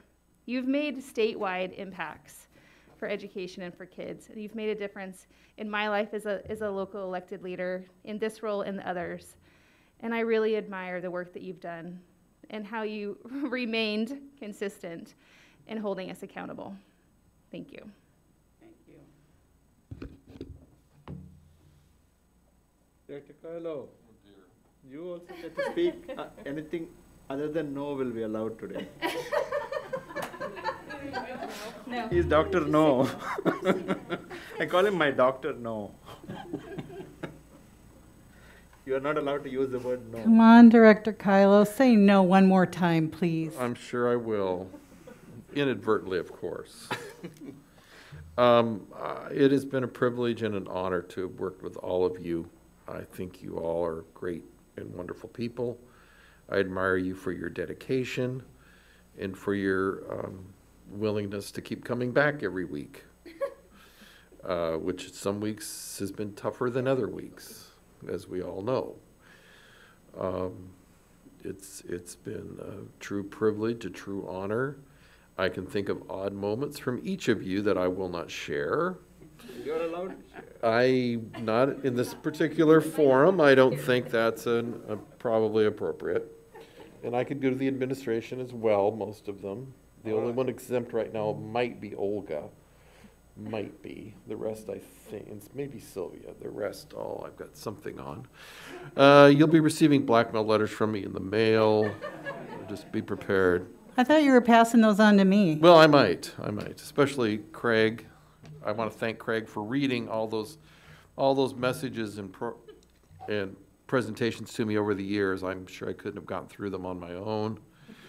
Eton, who's followed Craig's example, I appreciate that. You're better. Mike Wolf, of course, thank you for all of your budget information and all the times that we have had to discuss numbers. Appreciate that. John, thank you for all of your leadership with personnel issues that we've had to resolve here at times. And of course, Mr. Dacopoulos, that I rarely agree with. But then I do have a bias against lawyers, but that's well known. That's not a secret. Everybody knows that. So, but I do want to thank everyone. And I want to publicly apologize. I know that Kathy at times felt I rolled my eyes when she was speaking to me, and yeah, I'll do it again, I'm sure, by the way. That's just inadvertent watching the table. I want to apologize to Jesse for picking on him for the towel folding. I do remember that well.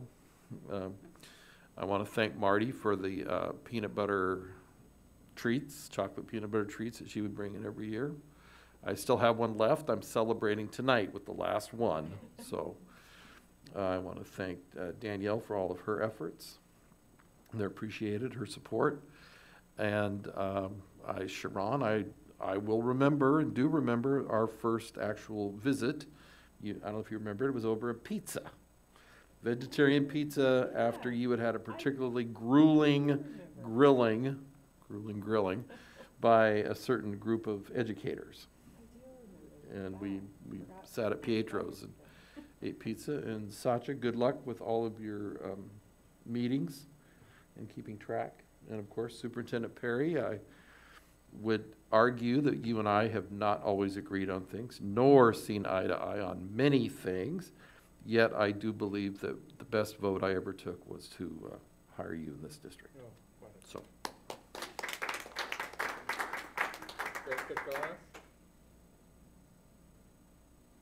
Well, Nancy, first of all, thank you thank you for all your nice words. And if I'm not mistaken, you came into my life before I ever thought of the school board. Nancy helped my daughter-in-law have my second grandson at the Silverton Hospital, and I didn't know we'd end up spending some time together after that, but that was pretty wonderful experience. And I also have to thank each one of you. So I've been in education a long time in the past, and I appreciate things that you have done for me and said. Jesse, I remember when you called me early. No, it was late one night when we were out campaigning, and you said, well, I got everybody together. We're going to go do West Salem. Let's meet in the parking lot at South Salem. Do you remember that? I do. I was the only one there. Jesse never showed up. One of my finer memories, but we can get past that pretty well. And so, Sharon, I think as opposite ends of things as we sometimes are, I thought we managed to get along really well, and I was proud of both of us. So that was a good year. I thoroughly enjoyed it. Danielle, I wish you all the luck in the world with Marion County, and I know you'll be figuring things out. I'll be calling. And Satya, you've been a real asset to the board, and talk about a different perspective and all the research you've done and the time you spent thinking about what's the right way to go is just amazing. Thank you. And it is appreciated. Thank you. And Paul, I was getting along better on this board till I got moved down here by you, and I found myself maybe taking on some of the traits I shouldn't for my best neighbors. I haven't rolled my eyes yet, though, but some other things have kind of transferred. Director Goss, we can have another board meeting till the June 30th if you want. No. Okay. No. All right. But thanks all of you. And Christy does have just a spectacular team behind her. And Craig, I wish you all the luck in the world, entering a new district and new activities and new thoughts. Ethan, you're doing a great job. I still think you're a good-looking guy on TV. But what can I say? Stop there. Yeah, I think I'd better start there. You're right, Paul. I'll shut up now. But it has been, this last year has been tough, real tough on everybody. And I think we all held up. There were ups and downs, an awful lot of downs, but we had some good times too. And thank you. I'll miss all of you. Dr. DePaul, you want to say a few words? Yeah, I'll say a few things. Most of my things are, I wrote each of you a letter. Actually, I took a lot of time on this just because I think that what I can say in a few seconds can't be, can't really amount to the impact that we've had together on the district, as well as, your impact on me. But just really quickly, Marty, I remember when I first got on the board, you were my campaign mom. And I've really liked getting to know you over the past 4 years, and I've seen that. And when also I'm friends with your son. We played Fortnite together not too long ago, and it's been really cool seeing you grow as well. And yeah, I mean, it's just been it seems like it was just yesterday we're on the campaign trail. So I mean, it's been good getting to know you and serve together with you. Lynette, you're my favorite person on this board, and I'm not sorry for saying that. I think that I've loved getting to know you. I think you're bright. I think you're the future of our community. And after you go to Arizona, I'm going to talk you into coming back. No, I'll do it. But anyways, thank you so much for your service as well. I think that you're awesome. For myself, hi, Kathy. What's really funny about Kathy is when we were first campaigning together, which, by the way, okay, on South Salem, I just told you the wrong time on accident, and I'm sorry for that. But we did have people meet at the school. But a lot of times, me and Kathy, what's really funny is every now and then we would disagree on stuff, but like it wouldn't be anything big. A lot of times it would just be like the way like we say things. And so I've always appreciated talking to Kathy, just because I guess our generational gap. We think of things a little differently, and I've always loved our conversations, and your insights as an educator and as a past superintendent, I think, is a huge asset that this board has had. So thank you, Paul. I've already shared our folding tower story, but throughout the board, as things go on, like if I want to know how the system works, or if I have questions about paperwork or the insights of like actual documents, like Paul's the person I call. And so thank you, Paul, for your service. Satya, I think of you as a friend of mine. I remember we first met, Satya and I did, on a board for Salem Health. And this was a thing about mental health awareness for kids. We're talking about ACEs, Adverse Childhood Experiences. And it was really cool because we got to play off of each other really well. I was sharing as a child, someone who overcame a lot of ACEs in order to overcome those. And Satya was sharing as a psychiatrist and like as a professional what he did to help people overcome those. And so it was a really cool experience. And I've really been thankful getting to know you. And yeah, you're an amazing person. Christy, I can't say enough. I mean, I think that you're an amazing person. I think you're a great leader. I would say you're easily one of the best in our community. And I would just ask you not to give up. I know that this last year it's been really hard, and I know it has been for all of us. But I've seen the work that you do, and I know for a fact, I can tell you without a doubt that you care about kids. And I've seen it, in the way when you and I were going to go read books together, to kids, to these board meetings that go until midnight. What do we look at, 9:30? And so just thank you so much. Thank you so much for your commitment to kids and to your dedication to our community.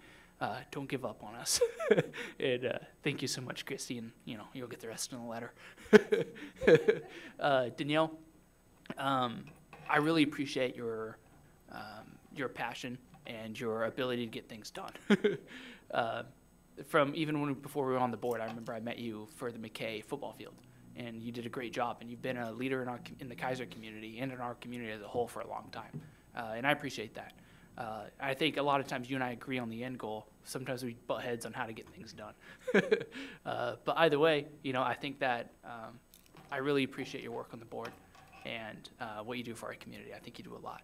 And then Sharon, what's funny is, when we were both campaigning, when we first started, we didn't see eye to eye on a lot of stuff. But I think over the past 4 years,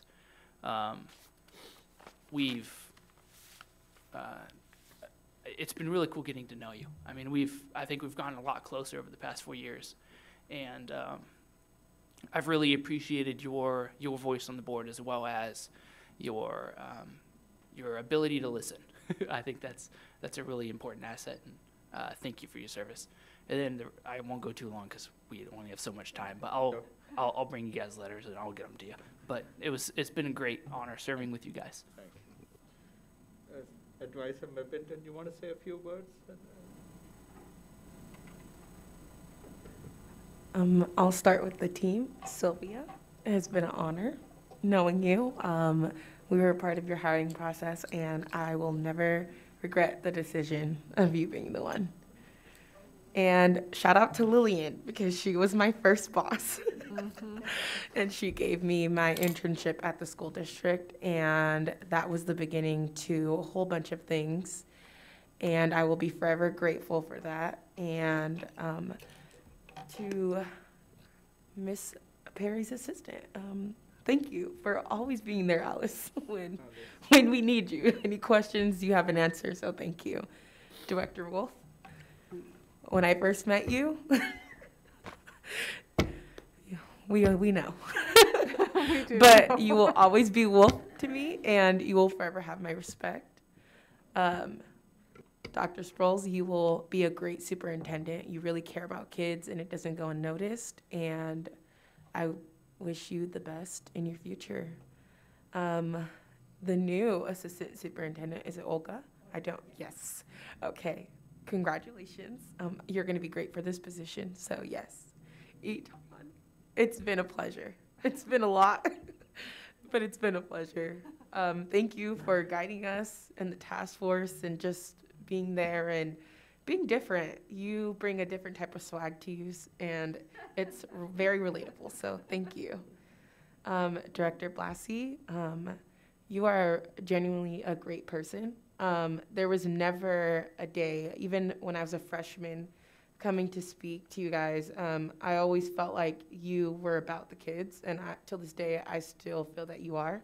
You are genuinely honest, and you are yourself, so thank you for doing that. It didn't go unnoticed, and I always felt heard when I was speaking, so thank you. Danielle, I know that you will always speak up for what is right, for Keizer especially. I will never have to worry about Keizer because I know you're there. I know you're there, and I know you have Marion County too, so that's pretty big. And Superintendent Perry, thank you for everything these 4 years. There was places where I was down, and you were always checking up, and I really appreciate that. And I don't feel like I would have came this far and where I'm at today without having your support. And as a leader and me being in so many leader positions, you were always there to give advice. And you always pushed me to be myself and to be honest and to never back down. And I will always appreciate that too from you. And thank you. Thank you so much. I don't even have the words to explain how much I appreciate you. Chair Shonda Geary, thank you for when I became student advisor. You always made sure I was up to date. Never missed an email, phone call, or anything, and that is very appreciated. And you were the one that was like, we need to make sure Lynette's set for this position, so I appreciate that. And Paul Kylo. we didn't exchange very much words during my position here, but thank you for your service and years of being here, and that doesn't go unnoticed. And you're a hard worker, and that showed so much, being on this board. And a lot of the times you said no, I probably did agree with you because you are pretty honest. So most of the time, yeah, but not on the time of being on the board. A lot of times you said no, I probably disagreed. But before, you do make very valid points, and you could never go wrong with not agreeing with Paul. So he's the lawyer, so he knows all the legal things. And Ms. Goss, you're exceptional, and you're a powerful woman because you have the most years of service, and that doesn't go unnoticed. And you were always very kind, and when a lot of things were happening, you still sent a message saying, is anyone checking on Lynette? And that doesn't go unnoticed. And you have this grandmotherly love, and thank you so much. And your outfit was very cute today, so that's a way to exit. Thank you very much. Director Lippold, thank you for always being my partner, sitting right here, right beside me, and always talking and making board meetings, just a little more fun. And also, thank you for everything else. Over the 4 years, we've had a lot of different things that we just came in contact about, and just thank you for being young and relatable and understanding. So keep doing you, and thank you for coming up with this position, because I think his name is Jim Green. Am I correct? Like you said, it wouldn't have been here if you didn't bring it up in the first place, so thank you for that, and I'm forever grateful. To Director Hine, thank you too. Thank you for asking those hard questions and just doing your job in general. And to everyone, thank you. I know everyone's saying it's an honor to know me and me to be in this position, but it was an honor for me to be here and to speak on behalf of students.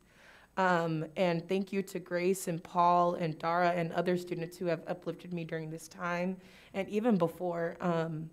This experience was a learning experience, and it was so great. And everyone here has pushed me to be a better person and to continue to what I'm doing. So thank you for all the support. And I will never forget this. I get to say I was the first student advisor and the first African American one at that. So thank you. Dr. Hine, you want to say a few words? Yeah, how does anybody follow all that? You know, each one of you brought unique strengths to the board, and this boardroom will just not be the same without you guys in it, and you will all be missed, especially Mr. Snippy. And you know who you are. I remember the first time I met Mr. Snippy. It was in a work session for CTEC, and I was running for the board. And Paul was ornery, and he was really ornery. And there was just something about him, his orneriness. It's like, I like that guy. So I am honored to take over the no votes for the next 2 years. You know, this has been a really nice time honoring and reflecting on our board members and our student advisor. I want to just take a moment to look to the future for a moment, if that's okay, since it's going to be over a month since we're together again. And we're responsible for the safety and well-being of our students while they're in our schools. And I would really, I'm asking the district I would really like to have a work session that details the steps, plans, and resources they have in place to ensure the safety of our students if an earthquake were to happen while they're in school. I've heard a lot of concerns from the community about this, and of course, you know me, I've always been worried about the big one and when it would happen. I would also like to ask the district to invite the Salem emergency manager to come in and see what we're doing and have him provide insight as to what we can expect afterwards and see if there's additional things we need to do to keep our students safe. And since September is Disaster Preparedness Month, I'm hoping that we'll be able to do that at that time. Of course, I know we'll probably have different leadership. So anyway, that's my request. And then another thing, which is a little more difficult, you know, we got one piece of testimony tonight from a parent about critical race theory, and I'm sure you've all heard of critical race theory.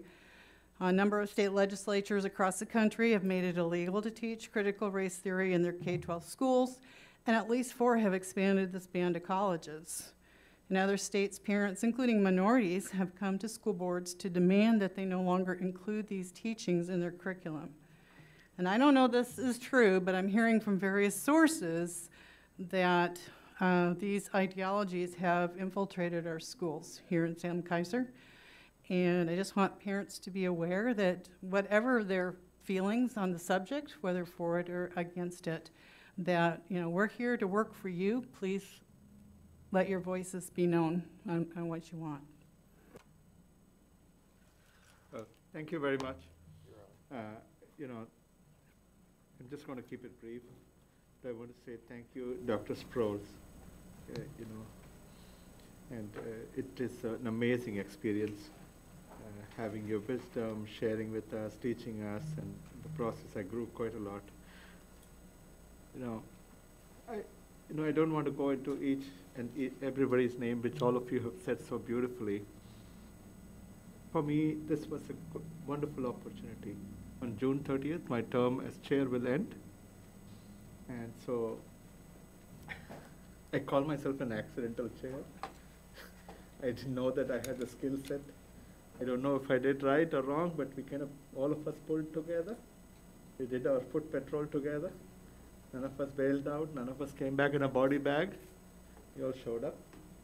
Sorry, some of the meetings have been like 6 hours, 7 hours, and endless hours in between. But, you know, you're all amazing people. You know, the circumstances, back-to-back disasters, kind of play tricks in our brain. We kind of move to one camp or the other camp, but at the end of the day, it's amazing people. And for me, this is the greatest blessing in my entire life. Little did I know. Now, growing up in India with the 5th grade, when I took my 10th grade exam with a kerosene hurricane lamp and studied there and rode my bicycle to school. For me to sit in this position, the trust you had in putting me here during the worst time in our nation's history, and you took a chance with, I don't know how I did it, what I did. I really admire Vice Chair Bethel for being the solid pillar and post. I mean, any time in Superintendent Perry, you're at various odd times at 5:36 in the morning, and how you've been exchanging endless hours behind the scene. But you're all beautiful people, you're a wonderful team, you're kind people. As much as we all endured so much of suffering, but there is also wisdom in the suffering. There's some beautiful lessons I learned. The role of compassion, not to lose compassion just because somebody is suffering and angry and loud, or someone else is suffering and scared and hiding. Both are suffering. And how as leaders we can really learn to pivot from advocacy to policy, or from just looking for relief to cure. Sometimes cure can be painful, but those are the steps of implementation that is needed. So I think these are some important lessons we learned together. Moving forward, I really think our community has to work on one important goal. We need to come together, we need to heal. This paradigm cannot continue. We can bring harmony in our community, like what we did by working internally, working on our own biases, working on things. It's like cleaning up your windscreen so that we can look with clarity that it's all about students. It's all about making sure social mobility for our children. I come as an immigrant. There's only one thing we look for. Our children should do better. They should be safe. They should do better than what we are. Nothing more. Otherwise, why would I leave and come here? And so I shared with all of you a little photograph of people going up. I don't know if some of you didn't get, so I'll get some more copies. That's the photograph I snapped in Carnegie Mellon University in Pittsburgh. It's a little statue, so I took the photograph. That is my idea of social mobility. That's what our public school systems can do and should do. If the ladder is not directed towards the sky, then we are to really question ourselves. Anything else what we do, is it leading up to that? I know we will all come together. We have to come together. Leaders have to transform the pain, suffering, fear, and bring some healing in our community. We can do much better. I made a small list of 22 different things and I sent it to Superintendent Perry. Despite all the tempest, we did that. Lynette is a testimony, right? She mentioned that she's the first black student, an African-American student to be in that position. Oni Marchbanks. We have two superintendents, persons of color and bilingual, bicultural. We have now 4 new board members. We have to welcome them. I don't want them to just feel included. I want them to feel truly belong, because I don't want them to just do well. I want them to excel, because then it will translate into better outcomes for our children. I think that is my hope and vision, and we are going to work together. Superintendent and I are going to meet the 4 new directors-elects. We'll do a brief orientation. We'll proceed with, in sometime in August, a retreat. And let's all work together. I ask our community leaders, please help our different communities to pivot from whatever is hurting them to sit down and work on solid policies which leads to meaningful outcome. If it doesn't lead to outcome, it is not equity. It is just we are kind of circling the wagon. It has to lead to meaningful outcome, whether it is safety, closing the academic achievement gap, social mobility upwards. We can agree on some outcomes. That way we can connect with all communities. All the 90 communities will agree on those kind of outcomes. So let's work together. We have the historic opportunity where the new board will look or resemble the demographics of this community. We have a minority, majority composition. We have so much of diversity in leadership. And we have no excuse why we cannot reach that anymore. And with that, I want to thank you for putting up with me. Mr. Dakopoulos said he has never worked so hard in his entire career. So thank you, Mr. Dakopoulos, for often not listening to what you said, yet getting through this. So go ahead, Miss. I have one more thing for the future board and the ones I will be remaining. Please, please, always listen to students. Yeah, thank you. I can't say this enough. Yeah. And also, please always do what's right, because you can never go wrong with doing what's right. All right. So with that, the meeting is adjourned. Go home, be safe.